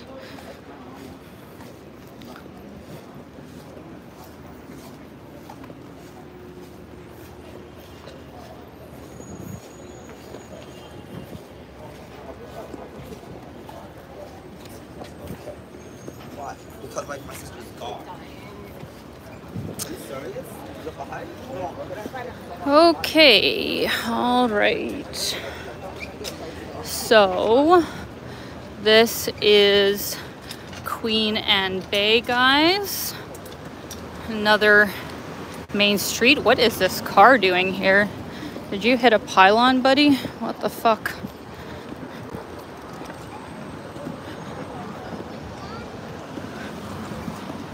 All right. So that's Nathan Phillips Square over there. And that is Bay. This really leads into the financial district, as I was telling you guys before. I think we'll go down Queen's Park, though, down to Tiff, because that will be closer.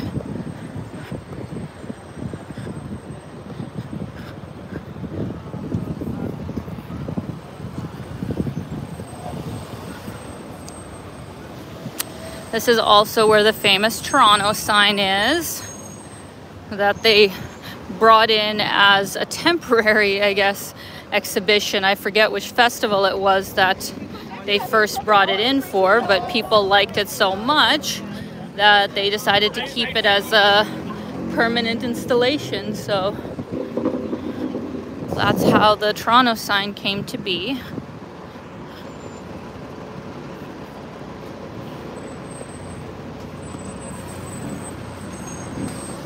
We've got the famous Toronto hot dog stands, the ice cream. Oh boy. Okay, that guy's not well either. Let's go over here. Ooh, Mexican Day is coming up here, or was. Oh, I think it already passed yesterday on Saturday, September 16th. Oh, that sucks. I would have loved to come to this. Veg Fest was also down here just about a week ago. And that's like the main vegan festival in Toronto.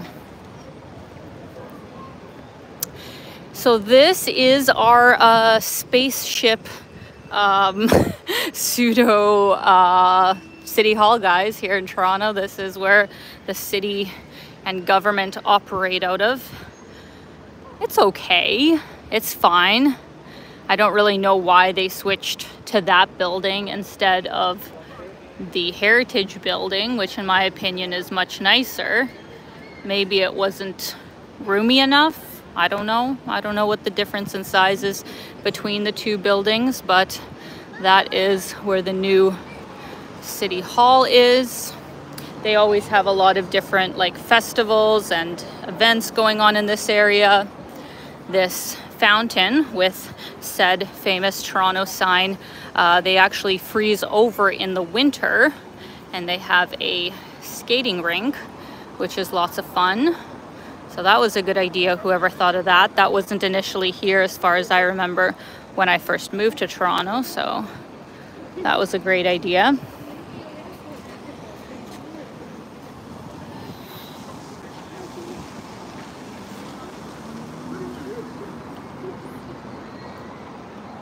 Oh, thank you so much, Out and About.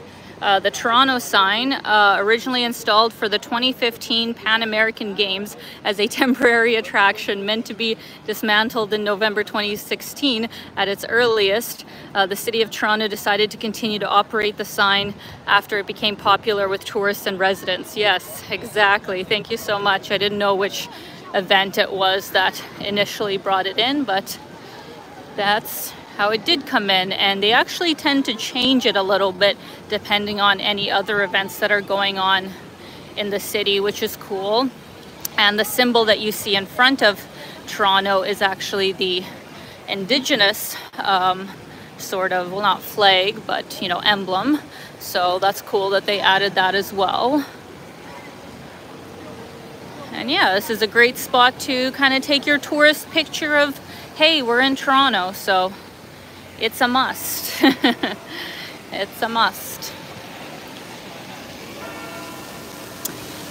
But now we are going to head to Queen's Park and make our way slightly south to King Street, where hopefully they still have all the TIFF stuff going on, and we'll take a little walk through TIFF.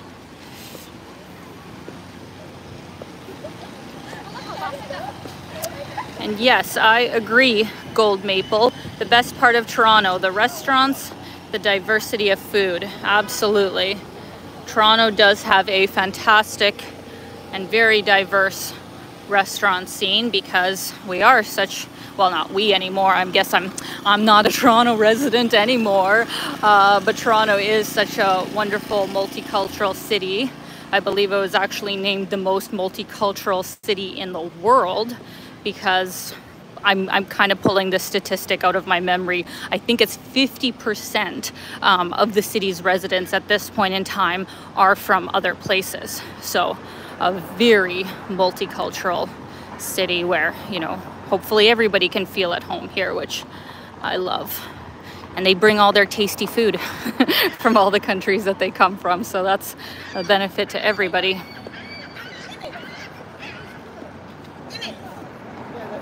Out and About asks, will you be around for Nuit Blanche? Good question. No, I will not. I believe that's September 26th. For those that haven't heard of Nuit Blanche, it is a yearly art festival that happens at night, because I believe Nuit Blanche in French is white night. That, yeah, it like starts at, I don't know, 9 o'clock. It ends at like 6 a.m. And they have all these different art installations all over the city, and everybody's just running around having a good time. I've been to at least 5 Nuit Blanches in the time that I lived in Toronto, so it is a really fun thing to do. But I will be in the Maritimes when that is going on, so sadly, no, I will not be here this year for that.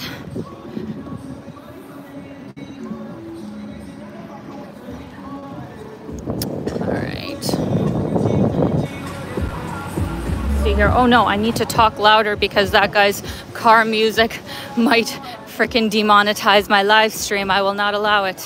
Hopefully it did not pick up that music too much. All right. This is the Canadian Opera Company, which I strangely have not been to yet. This is one of the most famous places in Toronto, but I just have not been able to take in a show here just yet. I would love to, because I'm not a really big fan of opera, but I'm a big fan of ballet. But it's just very, very expensive. And, you know, when I go see beautiful ballets in like Ukraine would actually be the most popular place that I've watched a lot of ballets in, but you know, I watched one in Russia as well and some other places in Europe, so it's much more budget friendly in those places, and you know, has more international performers, so it's just a lot to pay like $200 for a ticket here in Canada for a ballet show. So I haven't been to it yet, but I hear it is beautiful.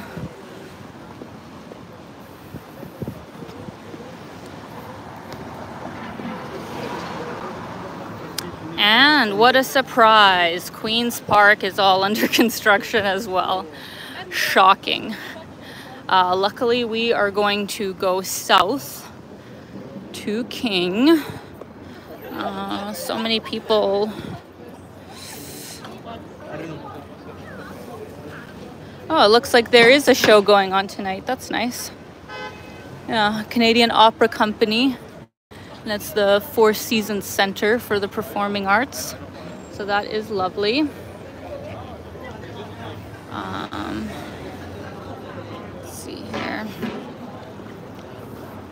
Across the way, this big building that looks like condos is actually the Shangri-La, one of the nicest hotels in the city. even if you can't afford to stay there a night, I would highly recommend getting a drink at their very beautiful lobby bar. Or they have Momofuku, I think it's still around, which is an amazing Japanese restaurant. So if you're looking for a special place to have a drink or a nice meal, like Momofuku actually isn't insanely priced. So that's, in my opinion, a great place to go for a special night out in Toronto.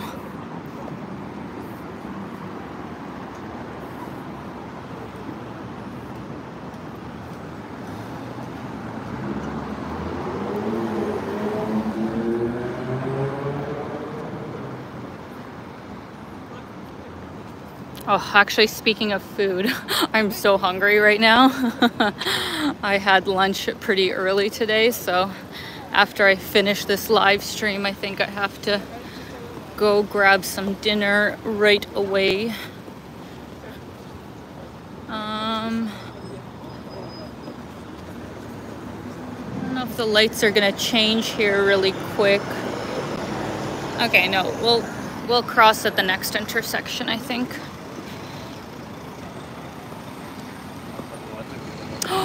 What? Oh, I'm so sad.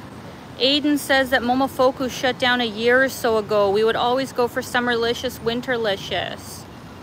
Oh, that is sad. And you're right. Now I see there's something Mott 32 coming soon. I don't know what that is. Oh, that's so sad. I liked Momofuku. That was actually one of the first like fancy restaurants that I went to when I first moved to Toronto, and you know, it didn't really have like a lot of money then, so you know, to go there and be in such a beautiful restaurant, I was like, wow, like this is so cool. And they had such good ramen, so I have such good memories at that restaurant. That's so sad. That's so sad it's gone. Thanks for letting me know. Sad. So sad.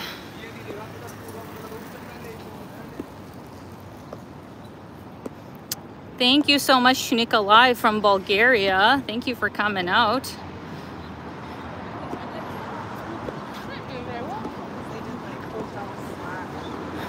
Seems kind of quiet down here today. I'm a little bit worried that there might not be that much going on with TIFF, because last weekend I was down here and up to Queen was just packed with people walking around. So either it's still on and it's just super low-key for the last day, or maybe yesterday was the last day. Can anybody tell me? Because if nothing's going on, then I may as well just go all the way south to the Harbourfront. Let's actually cross here.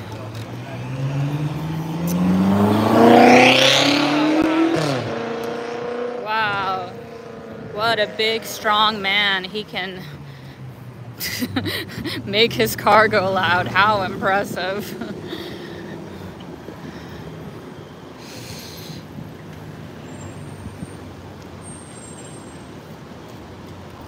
All right. Okay. All right, so we got Adelaide Street here.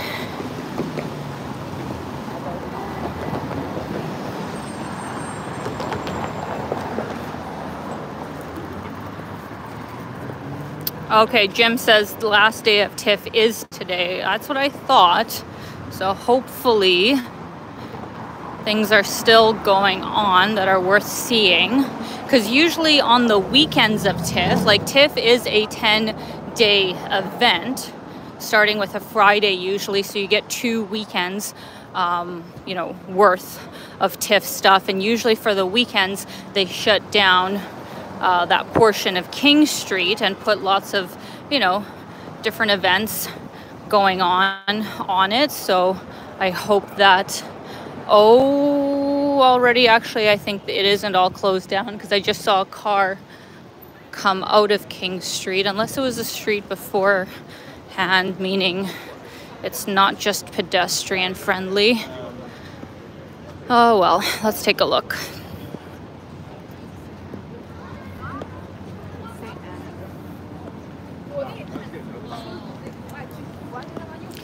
You got St. Andrew Station on the Young Line here.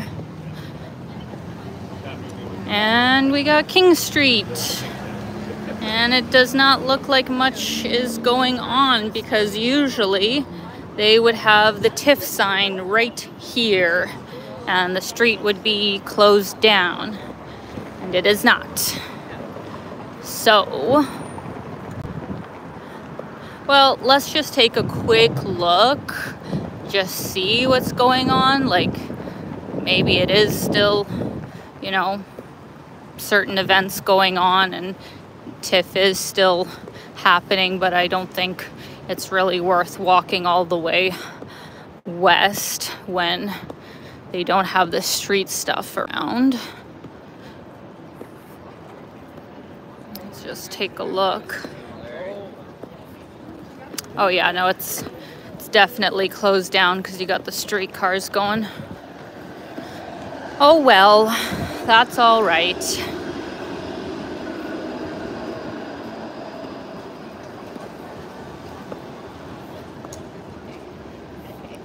And yes, Terry French, you are correct.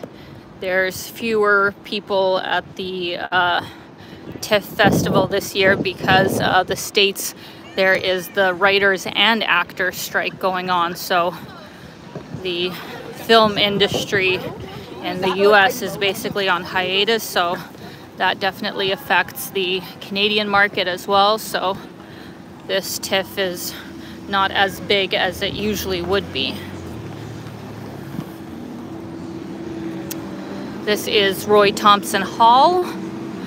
I've actually been there for a symphony way back in the day, which was really nice. And down here is where you'll find the most famous theaters, like the Mirvish Theatre, Prince of Wales, or was it the Princess of Wales? Princess of Wales Theatre. Then, Jesus Christ, is that necessary? Such aggressive drivers here, I swear. Then the TIFF Bell Box as well is also down here, which is where a lot of movies have their premieres.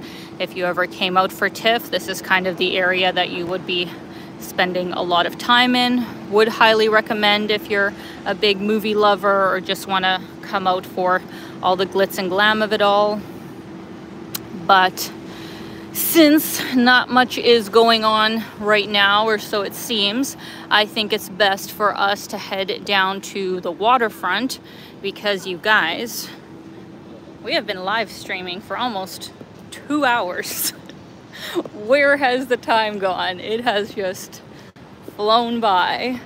So it's still gonna take probably, I don't know what, 15 minutes for me to get to the waterfront and then show you guys the waterfront. So by the time I finish, it's probably going to be a 2.5 hour stream.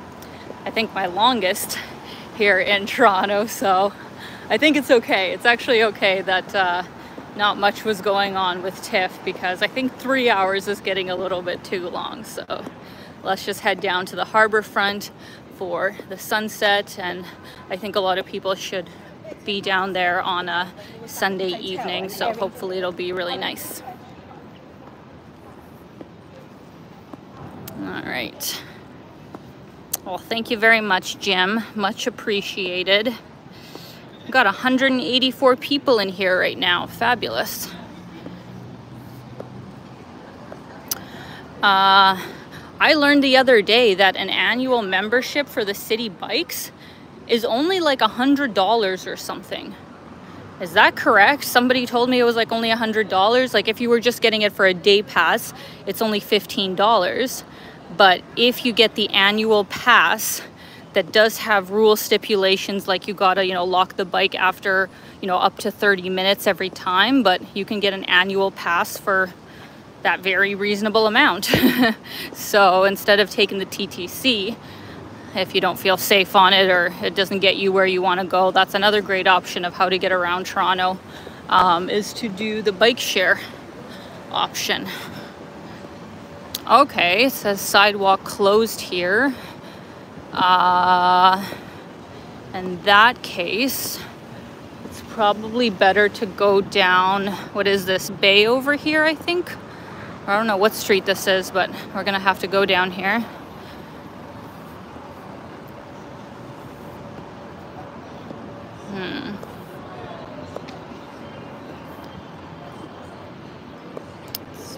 here.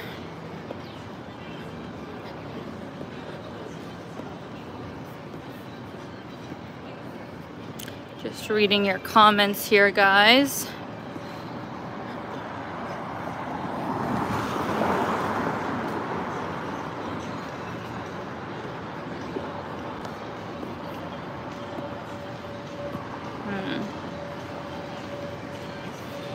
Yeah, it's much quieter here today. I guess there must have been a Blue Jays game. There's a whole bunch of people in Blue Jays jerseys.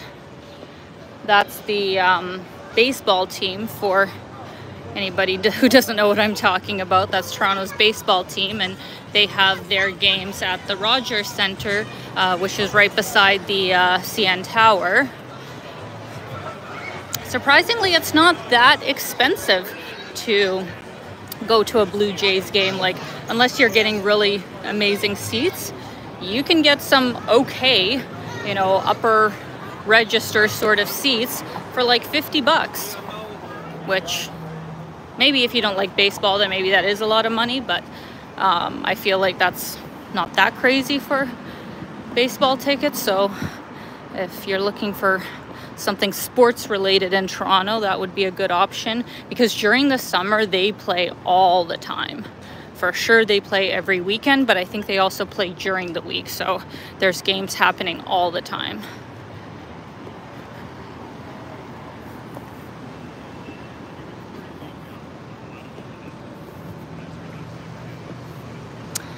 Ricky asks, where do the Raptors play? If I'm not mistaken, it is at the Scotiabank Arena, which is just down here. It's more towards Yonge Street. That's also, I think that, correct me if I'm wrong, guys. I actually don't know because I'm not a big sports person. But I think both the basketball and hockey games are near the Scotiabank Arena, right? Does it host both of them? Because I always feel like whether it was a Raptors game or a Maple Leafs game, it's all in that area. But maybe there's some other arena that I'm not aware of. I'm not quite sure. Yes, Scotiabank Arena. Okay, good.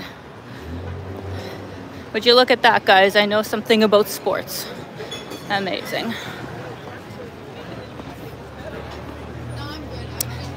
It's good we came down this way because I'll be able to show you guys Union Station, which is perpetually under construction, as is most of Toronto.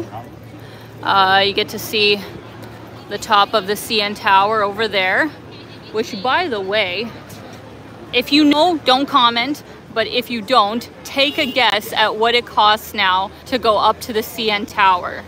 Like the nicer ticket that gets you like both levels, both the main level and then that little disc up at the top. What do you think it costs? Comment down below. As I wait for you guys to guess, I'm gonna make my way down here. Oh wow, 21st century vibe starting out strong. $100 Canadian. Ricky Hamilton says 50. One of you is right. Unless it's gone up since I've checked. 55, 65, 70.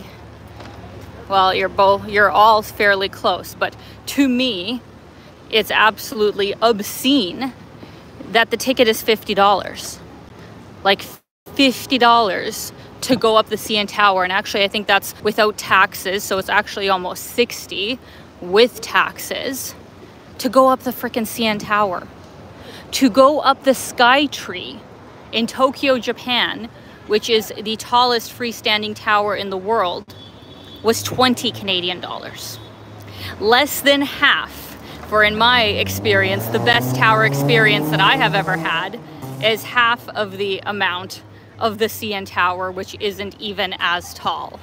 Like, that is ridiculous. Like, why in the world is it that expensive? For what? For what?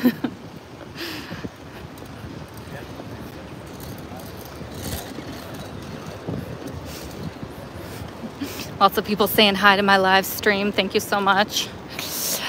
We got the famous Fairmont Hotel, guys.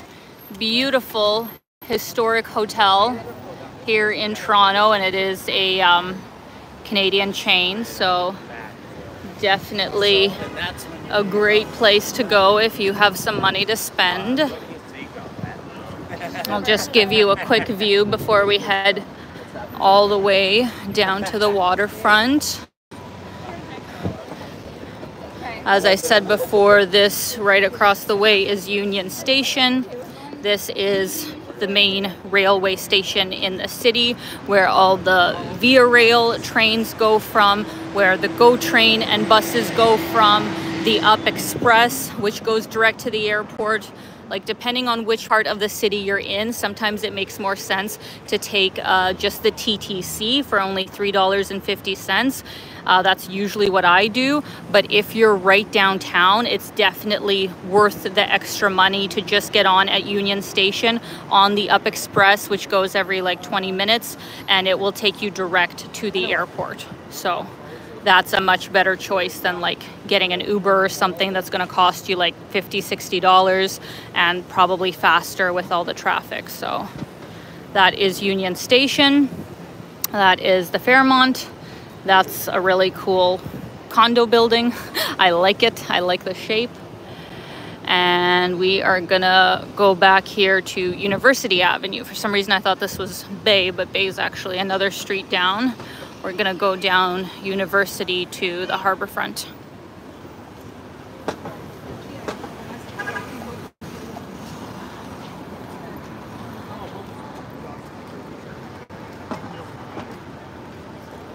Oh, so Pat75 left a very good comment.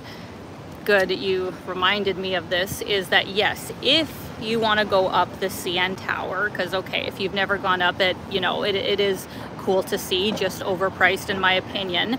What you can do, if you also wanted to try out their like rotating restaurant, which is called the 360 restaurant. I've never been, so I guess I can't fully speak on it because I've never been, but it is supposed to be cool. Like, of course, they're paying a very high, you're paying a very high premium for the experience of having dinner on top of the CN Tower, but you get your admission ticket to go up there free if you spend, yeah, Pat said at least $75, you know, of your meal, which you will easily spend because every main is going to cost you like $50 a head, and then, you know, with the drink and tax and tip, you know, you'll easily hit $75 a person. But in a way, you know, you're saving the $50 that you would pay to just go up there. So to be honest, that's by far the best deal. Yeah, like absolutely, totally agree. Make a reservation for the 360 restaurant. Have your expensive meal experience, and that way you also get the CN Tower view. So that is the best way to go about it. I agree. So this is another entrance to Union Station. I guess we can walk down here instead of going inside. Sort of underpass, which will lead to the Harbourfront. The Union Food Court is quite good. As much as I just hated on Union... Thanks! I don't know who that was, but thank you. Yeah, so as much as I just hated on Union Station for being like so disorganized and perpetually under construction, they have built some cool stuff. The food court in there is awesome. So if you're looking for a place to buy a semi-cheap lunch or dinner, they actually have some pretty good options down there. So I will give Union Station credit for that. You can check it out.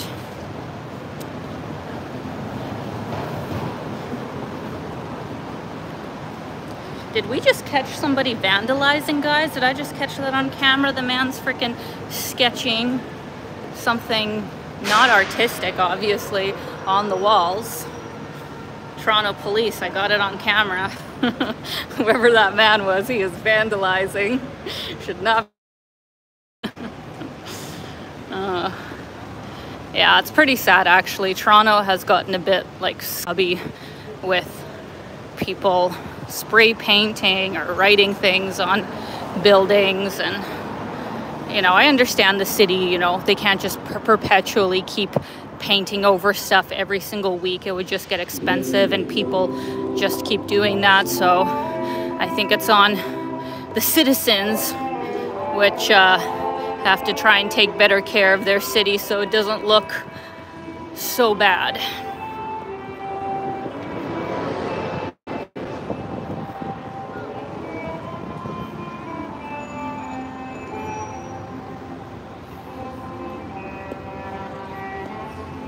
So yeah, this is Maple Leaf Square and the Scotiabank Arena. This was the place that I was talking about where the Maple Leafs play. That's the hockey team of Toronto, and then also the Toronto Raptors. I think both are in there, and there's some good eatery places as well. There's some famous hotels in this area. Start of some of the banks, and then actually we get a view of the Rogers Centre over there as well, which is nice. The Rogers Centre, in my opinion, is super cool because it is a roof that can kind of move in and out. So if it's a nice summer day, they have the roof open and, you know, you just get the natural light. But if it starts raining, it's super cool that the roof can close and, you know, you're protected from the rain while they play baseball. So that's a pretty cool feature. Je crois qu'il est illuminé là.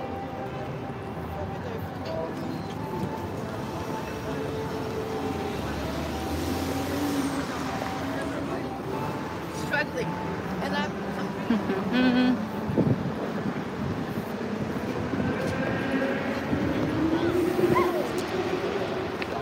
Alright guys. Oh yeah, Toronto Seagull says it used to be called the Sky Dome. Yeah, I remember that as well.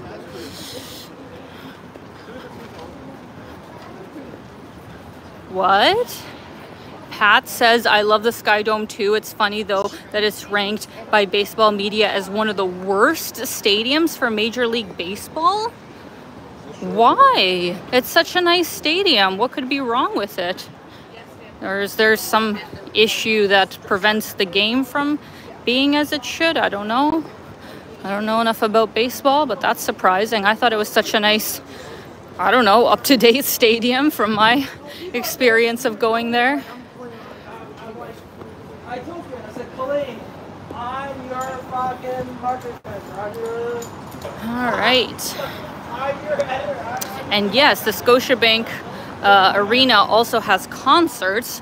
So that's where many of the big stars, like, yeah, out and about said Celine Dion, Jennifer Lopez, Bon Jovi, they all perform at the Scotiabank Arena when they're in town.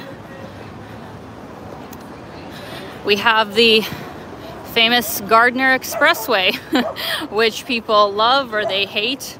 Definitely tends to get very backed up during... Oh no, guys, we're on 20% battery. I just got the notification, but it's okay. We're almost at the Harbourfront, so we'll end the live stream soon. It's actually worked out pretty well.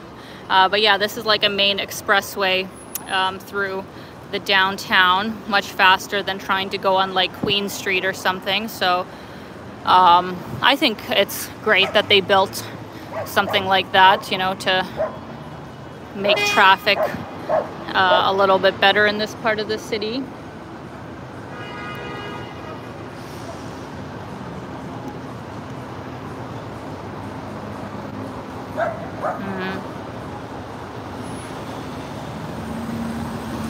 Oh really? $4 pizza at Longo's, you can't go wrong. Is it good pizza though? I mean, cheap pizza is cheap pizza, but if it don't taste good, I don't want it. I don't think I've ever tried Longo's pizza.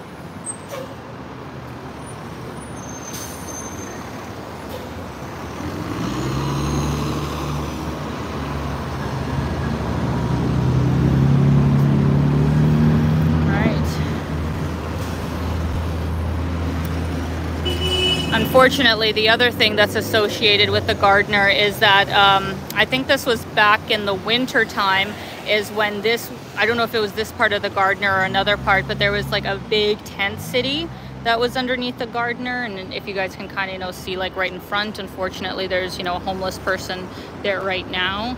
But oh, one sec, there's siren. I'll just have to wait a sec to tell you guys.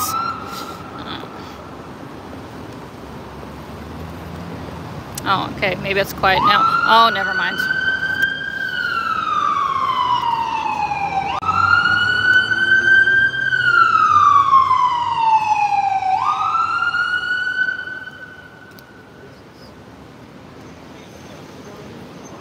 All right, I was going to say that there was a really big, you know, tent city, you know, of homeless people that were camping out in front of the, like underneath the gardener, because it also kind of helps, you know, shield from the elements. But they basically, you know, forced all of them to move.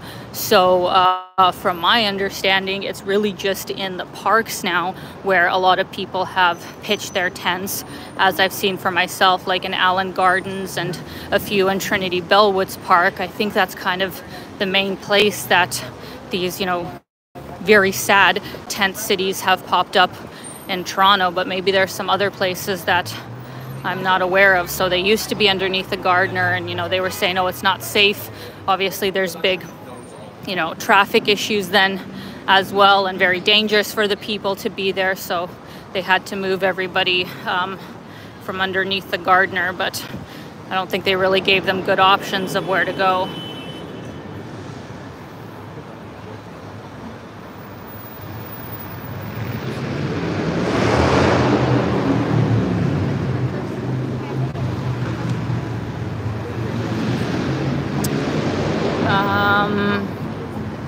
Just reading your comments here, guys.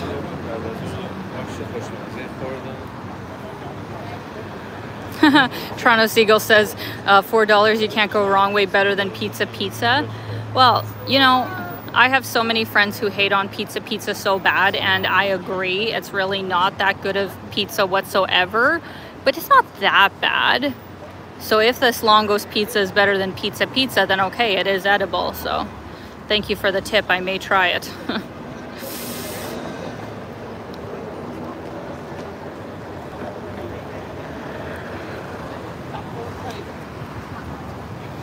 Johanna also makes a good comment. A picnic at the music garden is another fun thing to do in this area. Yes, definitely a good idea.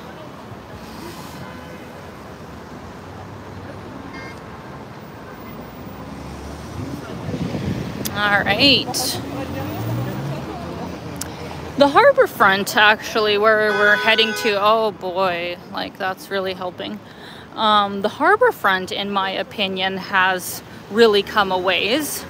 It's not fully done, and you know, there's still certain things that could be better, but I feel like from the time that I first moved to Toronto to now, they've done a pretty good job at revitalizing the waterfront and put in a lot of great businesses, and also, you know, bike lanes and walking lanes. So it's actually quite nice, as I'll show you guys in a minute. There's also this lovely pond that they put in with like a tree in the middle. Pretty cool, actually.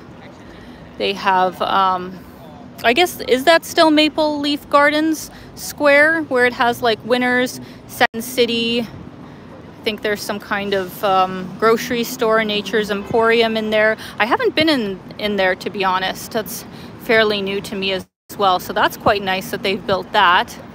The condo buildings that they have here are also pretty cool and very expensive, I imagine.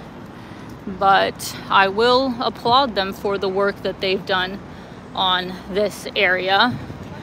In my opinion, this is one of the nicest parts of the city, and really great that people can, you know, enjoy Lake Ontario and just hang out with friends and family. Really lovely area.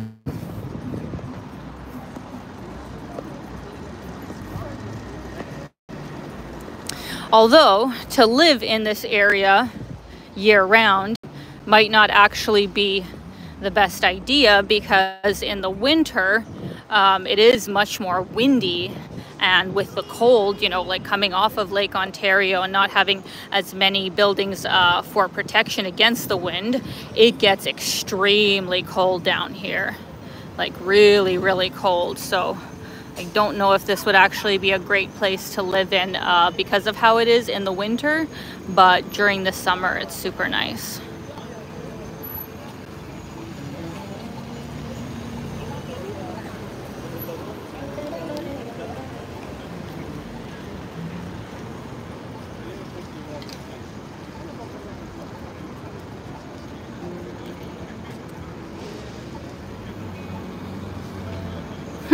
Melissa, I would be afraid to live in that Lego looking skyline. That's fair.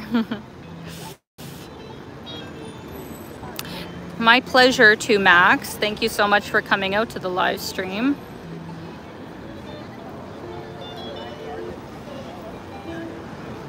All right. I'm gonna give you guys a little bit of a tour of the Harbourfront just around this way, and then I think I'm gonna have to end the live stream just because I got that 20% notification about 5-10 minutes ago, so I probably only have, I would estimate, maybe 10-15 minutes before my battery is done. I do have a charger though, guys, so don't worry. After I'm done my live stream, I will charge up my phone and get home all good.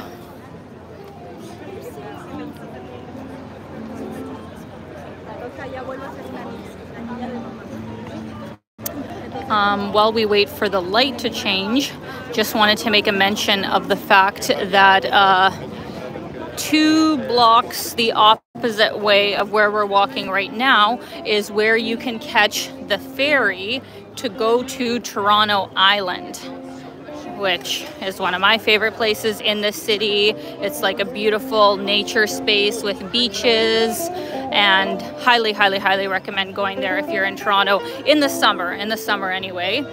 And if you're willing to pay a little bit more than the ferry, you can also take the private water taxis or like island shuttles that are also around this area. So that is something I would definitely recommend when visiting Toronto.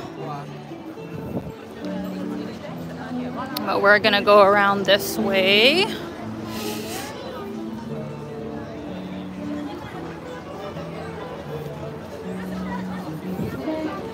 This condo building would have an amazing view, like if you were out on that side of the water. That would be so nice to have a view of Lake Ontario and the islands.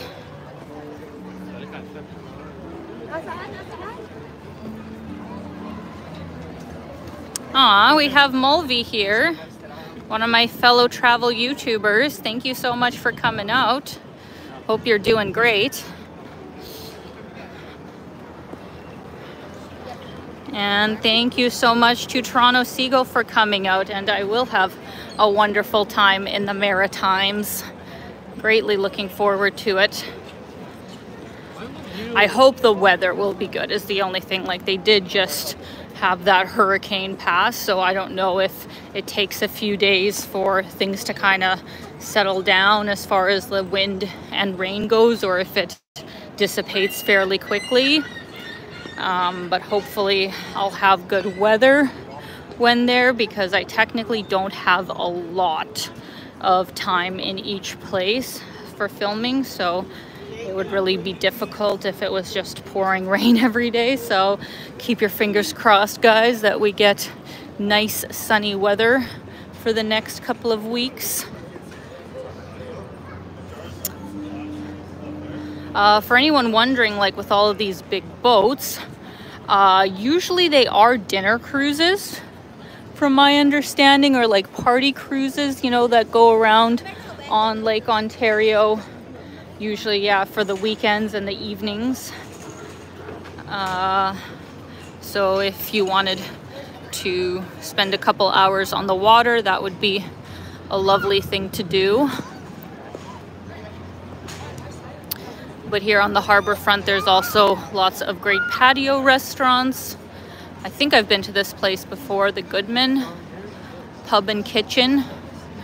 The most popular place though that I've been to, I don't know, at least a half dozen times, is Amsterdam Brew House.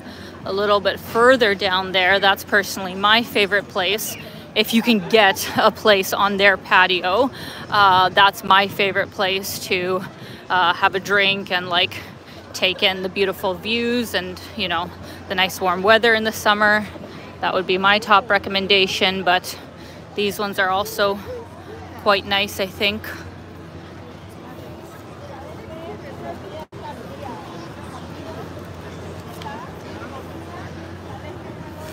Yes, Terry French, a proper booze cruise is what a lot of these places are.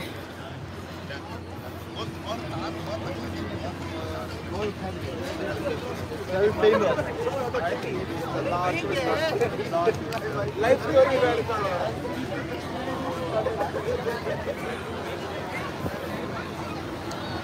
There's also a famous pirate ship that they have here.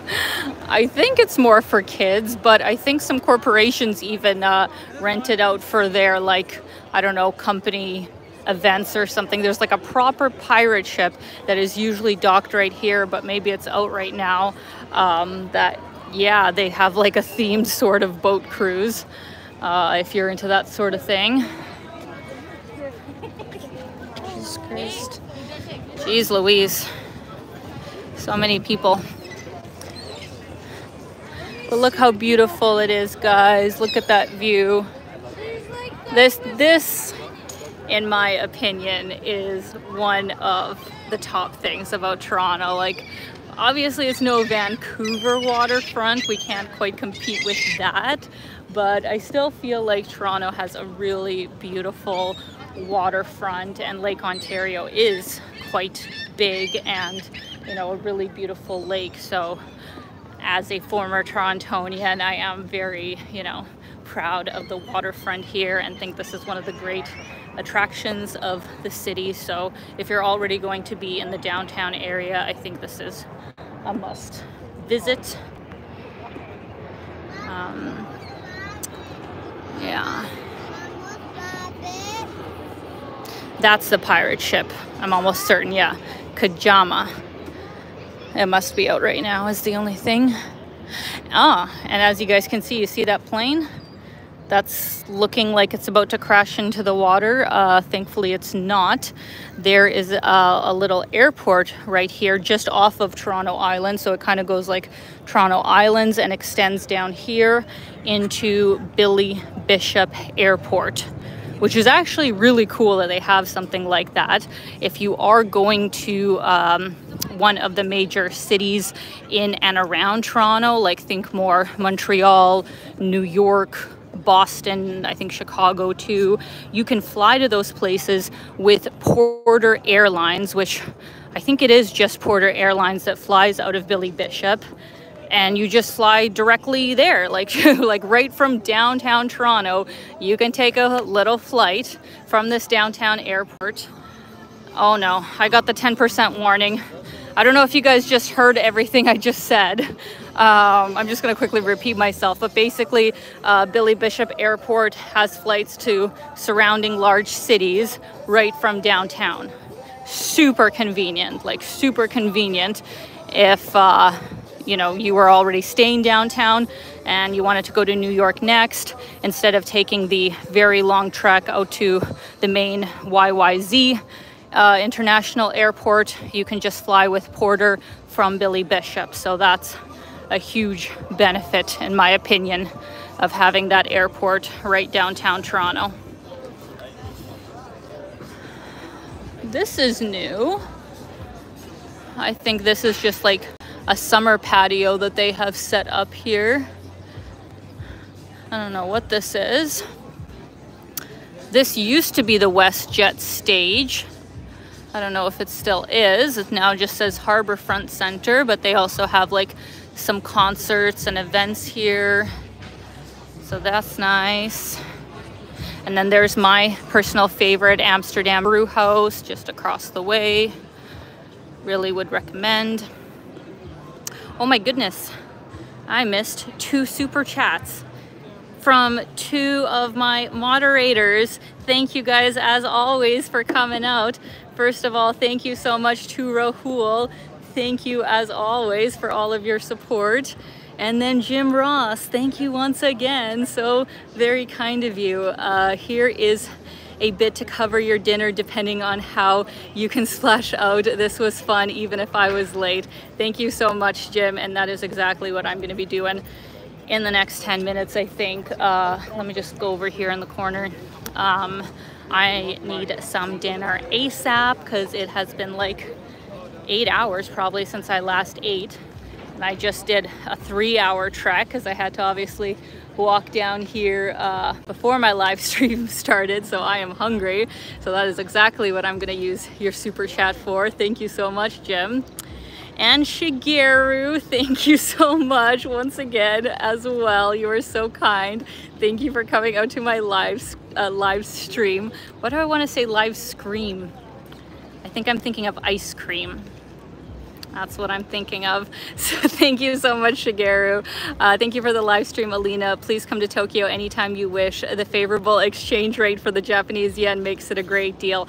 I agree. My God, I agree. Like ever since I got back to Canada, because I came like, you know, straight from Tokyo to Calgary, I was like, wow, Tokyo was such a good deal, you know, for being a bigger and better city, I'm sorry, you know, than anywhere in Canada. It is so reasonably priced for what you get for a big city. Like if you compare, you know, I don't know, even New York to Tokyo, Tokyo is by far such a better deal right now with the exchange rate. I recommend going to Tokyo anytime, obviously, but especially right now, it is a really good deal for any Canadians and Americans anyway with the exchange rate. So you are right about that, Shigeru. So thank you so much. I will definitely be back. I already miss it. So yeah, guys, I think that is it. That is my live stream for today here in Toronto. As much as I nag on it, I do love this city so much. I'm just very angry at how expensive it has become when I don't think it is quite worth it compared to the competition, you know, that we have worldwide. But it is what it is. I will always come back. It will always have a very special place in my heart. And I would recommend, you know, coming here. Like maybe not so much if you are on a super tight budget, because it doesn't make sense to spend $100 a night for a hostel. But if you have money to burn, or if you have like a free place to stay with friends, 100%, I recommend this city. It is fabulous. It is Canada's best, in my opinion, and I too will be back in 3 weeks from now, because I'm going to leave this next week, go to the Maritimes, and then come back here for a month. So next time I see you guys, I'm going to be in Fredericton, most likely first days of October, as I said. So I will keep you guys updated in the community board of the exact date and time. So just keep an eye out for that. And my last video, most likely my last video of Toronto, and it's a bit of a controversial take on the city to close off my time here for the last month and a half. I will have coming out this coming Tuesday, in 2 days from now. I'm so confused of what day it is right now. So I think I'm just hungry. So I'm gonna go now, guys. Really appreciate all of your support. It was really fun to do this live stream with you. I hope you enjoyed it, and it gave you, you know, some ideas about cool neighborhoods here in the downtown core. Hope you all have a great morning, afternoon, evening, and keep being your own kind of